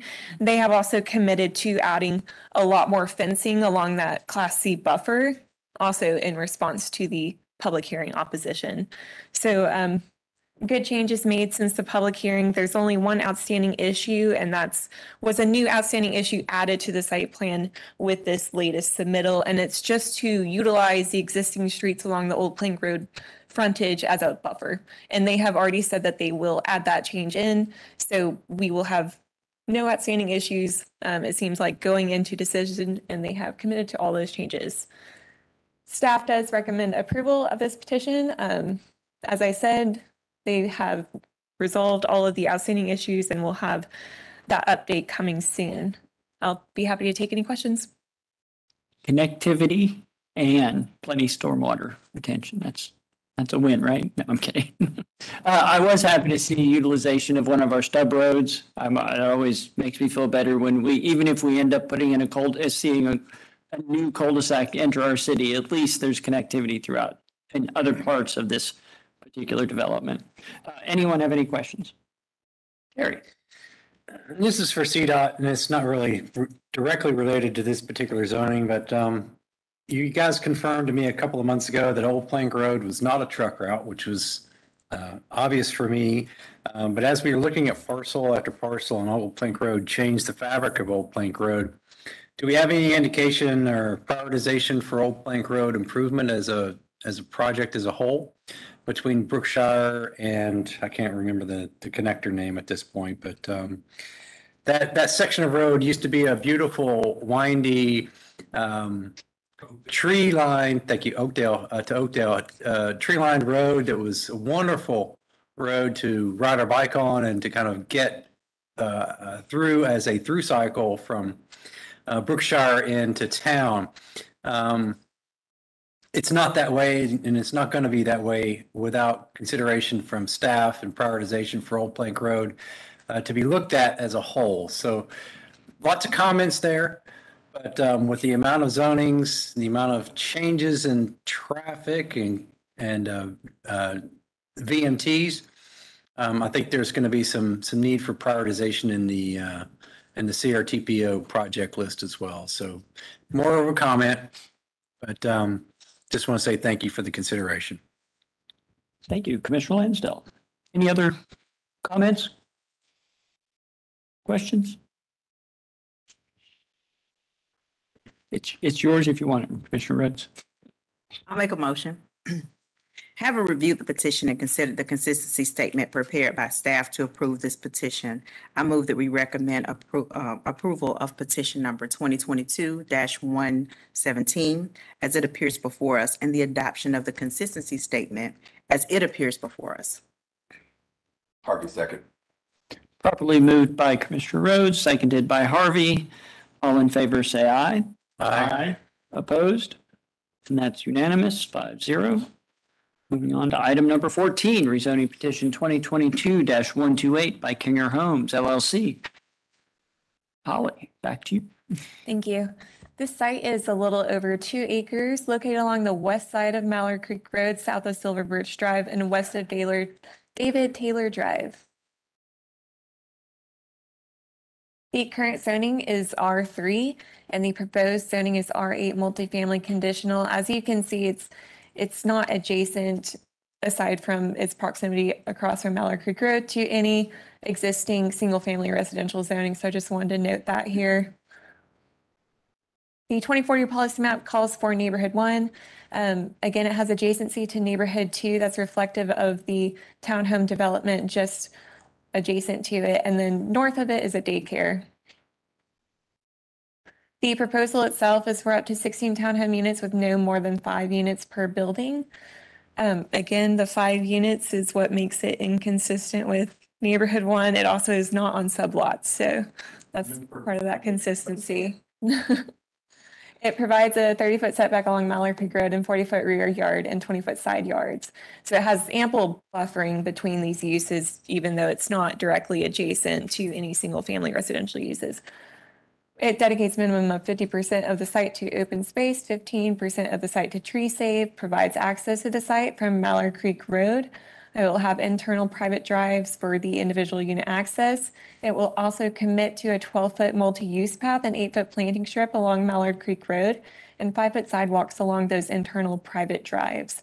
And then it provides a number of architectural details and lighting fixtures to be fully capped and shielded.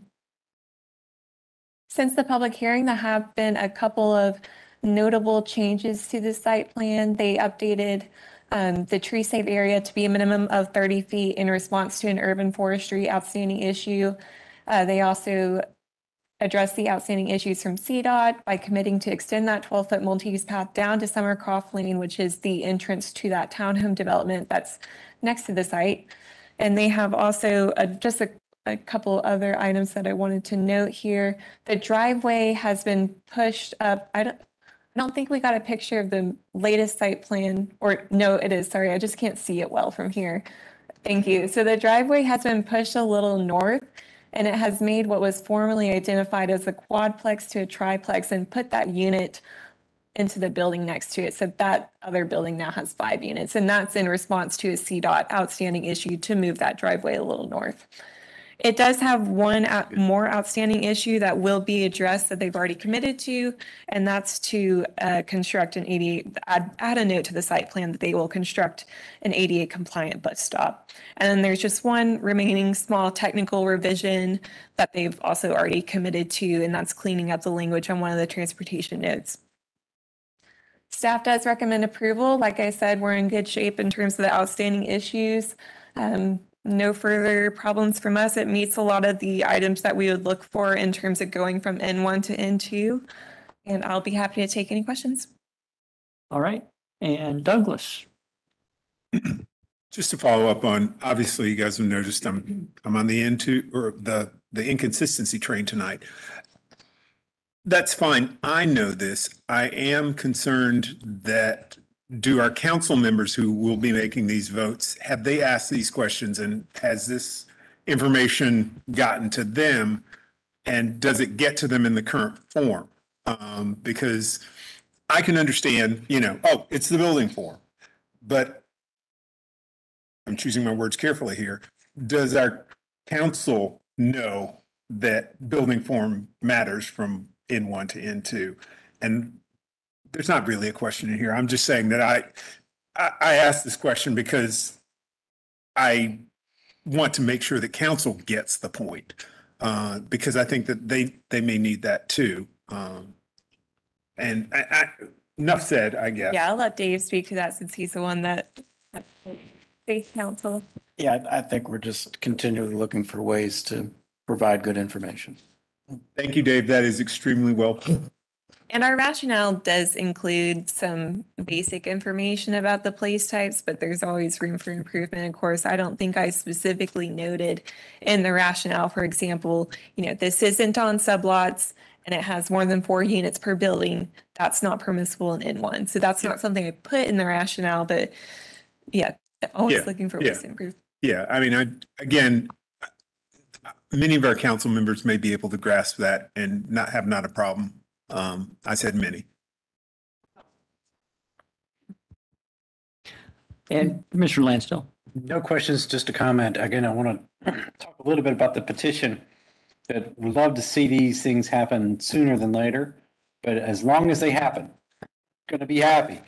But the changes for the transportation for Summercroft, the importance of having a variety of mobility choices designed into the parcel and the zoning is critical.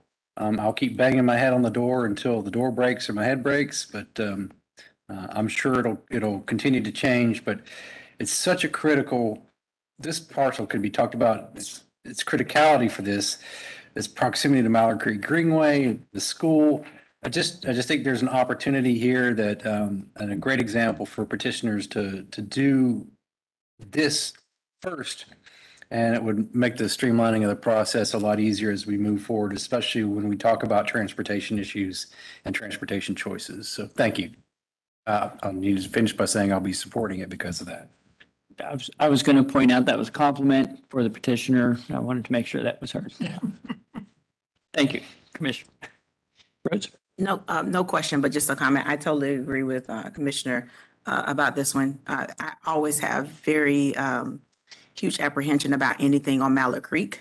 I think anything on Mallard Creek, just because I live in that neighborhood, and I used to run that street a lot, like probably 3 times a week, and encountered ladies that were hit by cars during that time. So I am with the commissioner. I am not the traffic connoisseur, to Commissioner Terry's point, Commissioner Terry's point, but to this particular street, I totally agree. Please come with all transportation as well as street, figured out if you're doing anything on Mallard Creek, so that we're not in the gray. I think everybody is very well aware that Mallard Creek as is very dense. So we need that. That's very important to have that information. So that's just for the petitioner as well as future petitioners on Mallard Creek. Rhodes, would you like to make a motion? With that being said, I'll make a motion. Having reviewed the petition and considered the consistency statement prepared by staff to approve this petition, I move that we recommend approval of petition number 2022-128 as it appears before us, and the adoption of the consistency statement as it appears before us. Lansdale, second. Thank you. Properly moved by Rhodes, seconded by Lansdell. All in favor, say aye. Aye. Opposed? That passes 5-0. And bringing us to item number 15, rezoning petition 2022-132 by Fall Line Development. Max. Thank you. This petition 2022-132 is located at the southeast corner of IBM Drive and University Point Boulevard, west of I-85, and approximately 17.95 acres in size. The site is currently undeveloped.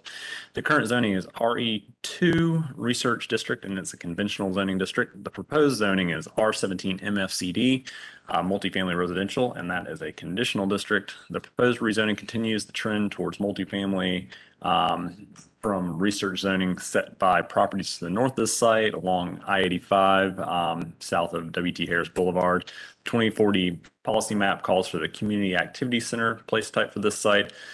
Some of the other place types adjacent are campus place types to the north, east, and south, and additional community activity center to the east across I-85. The R17 MFCD district is consistent with the current community activity center place type. Proposal calls for up to 260 multifamily units, approximately 14.5 dwelling units per acre. 2 vehicular access points are proposed as generally depicted on the site plan via IBM Drive and University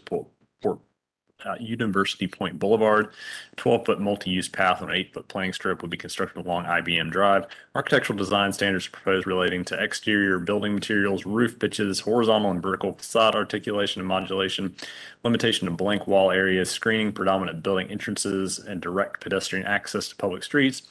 Also, pedestrian scale lighting and site lighting standards would protect adjacent properties and rights of way from excess glare. The maximum building height would be 80 feet, which is consistent with the place type. Would prohibit parking between the building and the street. Would dedicate a 60-foot easement to Mecklenburg County Park and Rec to continue the Dobie Creek Greenway alignment through the site, consistent with earlier petitions to the north. Would provide a minimum of 4,500 square feet plaza/amenity space as generally depicted on the site plan. Staff recommends that the approval of this petition upon resolution of just a couple minor issues dealing with the wording of some notes on the site plan related to transportation. Happy to take any questions at this time. Fixing notes. Got it. Any questions? What are some of the issues with transportation that we're still working through? There are 2 if my computer doesn't die, there are 2 notes. One deals with the stacking of the proposed left turn lane, and the other deals with just the wording of one of the notes about the Says, unless otherwise stated, the petitioner shall ensure all transportation improvements are substantially completed prior to the issuance of site plan building, first building certificate of occupancy. And I believe CDOT is taking issue with the term unless stated otherwise herein. Great. Thanks for the clarification. I do have a non-transportation question on this parcel. And it deals with the swim buffer. And I know we really want to do these infill projects, these pieces there, but is there any concern? Do we have any pushback with the gradients for the swim buffer along University Point Boulevard? I mean, that's a pretty steep drop off, right? I guess I'm just trying to figure out how that's going to be managed, or are they just, is the petitioner just going to be able to give up that area, to Duke Energy and them for that particular piece? Or is that just trying to understand that visually? So. I believe there's a Duke Energy right-of-way located on the property. They're also dedicating an easement, which would be mostly within the buffer to Mecklenburg County Park and Rec. None of the building area or parking area is proposed within the swim buffer, I don't believe. That was just wanting to confirm that. So it wasn't a trick question. Yeah, so I'm not an engineer, so I'll defer to stormwater during the land development process. Sure, thank you. But the transmission lines go right over the parking lot. Mm-hmm.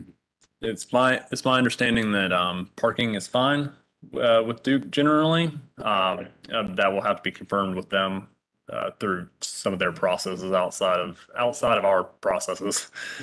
They're It won't cause you to glow there. Wireless charging for EVs. That's like 150 feet drop off though in that parking lot. I mean, there'll probably be a lot of retaining walls, but I guess they're not to that point of engineering in the drawings yet. Yeah, that was my red flag on that one. So I just didn't understand it, but yeah. Thank you. Any other questions?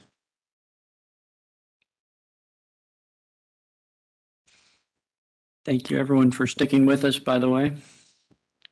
We'll try and wrap this up shortly. Any other questions? Motions? Are you about to ask a question? Having reviewed the petition and considered the consistency statement prepared by staff to approve this petition, I move that we recommend approval of petition number 2022132 as it appears before us, and the adoption of consistency statement as it appears before us. Harvey, second. Properly moved by Lansdale, seconded by Harvey. All in favor, say aye. Aye. Opposed? That passes 5-0. So we will move on to item number 6. Parking lot. Item number 16. We're not planning the parking lots for them, Rezoning petition number 2022-142 by EC Legacy Properties, LLC. And we're back with Dave, I believe. All right, yeah, 2022-142. It's 1.57 acres on Albemarle Road and Mallard Drive. It is currently zoned R3, and they're proposing UR2 conditional. And the adopted policy map shows neighborhood 1 for this location. The proposal is for up to 32 multifamily units in a single building. That would also have age restrictions on it for residents being 55 and over. Does limit resident occupancy to those defined as low income by the U.S. Department of Housing and Urban Development. Allows residents to live in their units for an undefined and continuous length of time. Does cap building height at a maximum of 60 feet. Ingress and egress would be from Mallard Drive, so no access onto Albemarle directly. Does illustrate a potential security gate at the entrance and a potential gate where internal sidewalks would connect to the sidewalk along both Albemarle and Mallard. Does illustrate a 12-foot multi-use path, an 8-foot planting strip along Albemarle Road, and then a 6-foot sidewalk and 8-foot planting strip along Mallard Drive. Does propose a 16-foot Class C buffer along property lines abutting single-family residential. Illustrates a possible fence around the perimeter of the property, and does note some passive recreation proposed through the use of some interconnected sidewalks, some benches, along the pond as well for residents. No significant changes. They addressed all outstanding issues with the exception of just two items that we had at the public hearing. One of those is working with them on the location of the fence that's internal to the site. They're proposing that it's in front of some of the landscaping, and we just want to make sure we clarify the location and that it's opaque, which they have provided that info. The other is just on building height. Staff was concerned with 50 feet. I think looking at it, the pitched roof is really what comprises the additional height getting up to 60. So that would be just at the peak of roof. So it's not like we're going 60 feet plus roof pitch. So we may end up rescinding that comment after some internal discussions, but they did address most of the issues that had us concerned at the hearing. So we are recommending approval. Just have those couple items just to get some clarification on. But with that, we'll take any questions you may have. So the height comment is pending kind of resolution for if it is just the peak that's at the 60. The way it's drawn on the plans, it's just the peak, so we might want to get just some additional clarification. I talked to some of the folks involved with the project today about it. That gives me a little bit less concern than 50 feet plus or 60 feet plus, anything on the rooftop. So if it's just measured to the peak, maybe we get a clarification on that point in the notes, and that should be, which, having a pitched roof may be a little bit more contextually appropriate there than just a flat, roof from a typical multifamily building. So, trying to think through, what the context would be better off with. So that's one that we may end up at the end of the day just withdrawing our request on it. Understand. I would encourage that they moderate what they can, but I think that's where staff is as well. Yeah. But not to jump in front of that. Any questions? Any other? Yeah, quick one. Harry, go ahead. Dave, what's up with the fence, man? I'm not sure where it's going to be. I mean, the indication for the one presentation, it looks like the proposed opaque screening fence. Do you have any further comments or suggestions about that? So right now it's shown being proposed around the entirety of the site. And it's proposed to be an opaque fence along the property line to the north with single family residential, as well as to the east with some of the single family that's next to it on Albemarle. It looks like it would be the same along Albemarle. We've asked that be put behind the trees that are being planted. And that was our request, that they flip that. I think they're receptive to that. They did confirm there would be opaque, so it does provide that visual screen. But we did ask for it to just be behind those street trees, because I don't think, because of the road type and it being NCDOT, they'd be along Albemarle. So those would kind of be our street trees. So we want to get some visual out of those along that road frontage. So we did ask them to kind of flip some of that. I do understand they need some of that fencing, just given that it'd be an age restricted. So they want to make sure that residents there are safe. And if, one happens to maybe kind of walk around the site and think so there's some safety issues with that, as we're all probably aware of. But the location of it, we've asked them to move it behind those trees, at least along Albemarle and Mallard. We're not as concerned about it on the north side or the eastern side there where it says tree safe, but along Mallard and Albemarle, it should be behind those trees. Great, and I appreciate this. I spent some time on this one, thinking about this particular one because of its dynamic use potential. But the front, would you consider the front of the parcel to be the Albemarle Road? I guess that would affect the fence height, correct? Yeah, I think that's how we've been looking at it. The frontage would be, even though access is off Mallard, the front faces Albemarle. And I think they're proposing a single height around the entirety of the site. Is that correct? That was going to be my question about, is it going to change the fence height? Is it going to be different on the Mallard Drive versus the Albemarle side? And maybe I don't believe so. I'm trying to take a look to see if there's anything on that now. Let's see. So as you're looking through that, as a comment I'll make is that this particular parcel would set a standard for CDOT along Albemarle Road about how we have a continuation of the linear facility for the multi-use path on that side. So it's a good opportunity to kind of set the standard, at least at this point, to move forward with how we look at Albemarle Road for anything else other than just moving cars down Albemarle Road.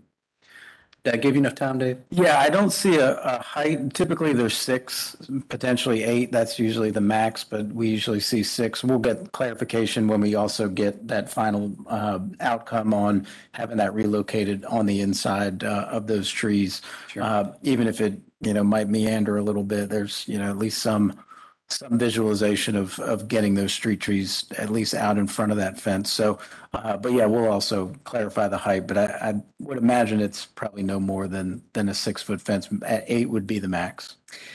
And one last follow-up, if I may, is do we know the material for the fence? Is it just, I didn't read well enough to figure that out, and I apologize for that. It's not spelled out in the plans itself. They do mention that it would be opaque, so it would have to be some material that meets that definition for our ordinance.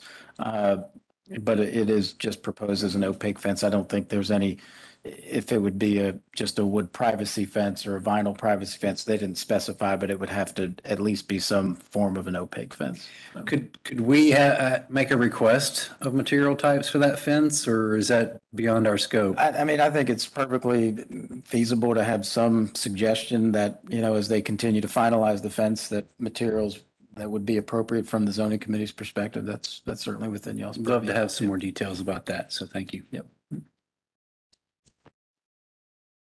There you go. Any other questions? No questions, just comments. Glad to see supporting the 55 and over and affordable housing. It's refreshing to see it without in lieu fee. So just want to make that investment. Quite well made, Rhodes. Thank you. That said, any other motion would be in order then? It's Commissioner Rose. I'll make a motion. Having reviewed the petition and considered the consistency statement prepared by staff to approve this petition, I move that we recommend approval of petition number 2022-142 as it appears before us and the adoption of the consistency statement as it appears before us. Harvey, second. Properly moved by Rhodes, seconded by Harvey. All in favor, say aye. Aye. Opposed? That's unanimous, 5-0. And item number 17 in our rezoning book, rezoning petition 2022-150 by Lakeisha Stevenson. Emma, let's take it away. Hello. So this is petition 2022-015. It is approximately 0.88 acres located on the south side of Hickory Grove Road, east of East W.T. Harris Boulevard and south of Robinson Church Road. The current zoning is R3, single family residential, and the proposed zoning is R8, single family residential. The 2040 policy map calls for neighborhood 1 place type. This is a conventional petition and staff does recommend approval for this petition, and the petition is consistent with the 2040 policy map recommendation for the neighborhood 1 place type. I will take any questions if the zoning committee has any. As long as it's not about consistency. You all love me. We do. This one is by right, or not by right, pardon me, is conventional. So keep that in mind. Does anyone have a question, comment? I'm going to do better. I made a promise to staff as well moving forward, getting my questions ahead of time. But on this one, this is for CDOT. I know you guys know that this particular parcel is in a high injury network area, that there are exceedances of the 85 percentile and speed limits. And are there any other safety improvements on or near or at this particular parcel that we can refer to make sure that we can hopefully get to adding number 5 into a safe, equitable transportation for this particular zoning? Hey, Terry, it's Jake. So At this point, for rezoning petitions, we don't do any transportation reviews, and all of that's handled in permitting because they're not making any commitments. So I'm not aware of any safety improvements along this corridor, but we would review any driveway locations, et cetera, pedestrian accommodations, and make sure that they all conform to standards for the street type and land use and location. Great, I appreciate that. And if I recall correctly, that was some of the comments that we heard in the hearing as well about the concerns for safety. We don't want to limit the petitioner on this one, but we do have to find resolutions within CDOT about how safe our roads are as we start these processes down. So thanks. Good point. Any other questions? Going to stall for a moment while we get our final commissioner back. You guys like me to ask about consistency? By the way, next month, guess what? We're bringing the fire. I will be having more time with the policy man. I'm ready. I was gonna play that. You know, but these, and I will ask you just a procedural question. In June, do these, or July, whatever, do these things change a whole lot in terms of consistency, not consistent with, or if it's conventional, we not have that, we would possibly not have that as an issue, right? I mean, if. Look, like it's auto translated from R3 to. Yeah.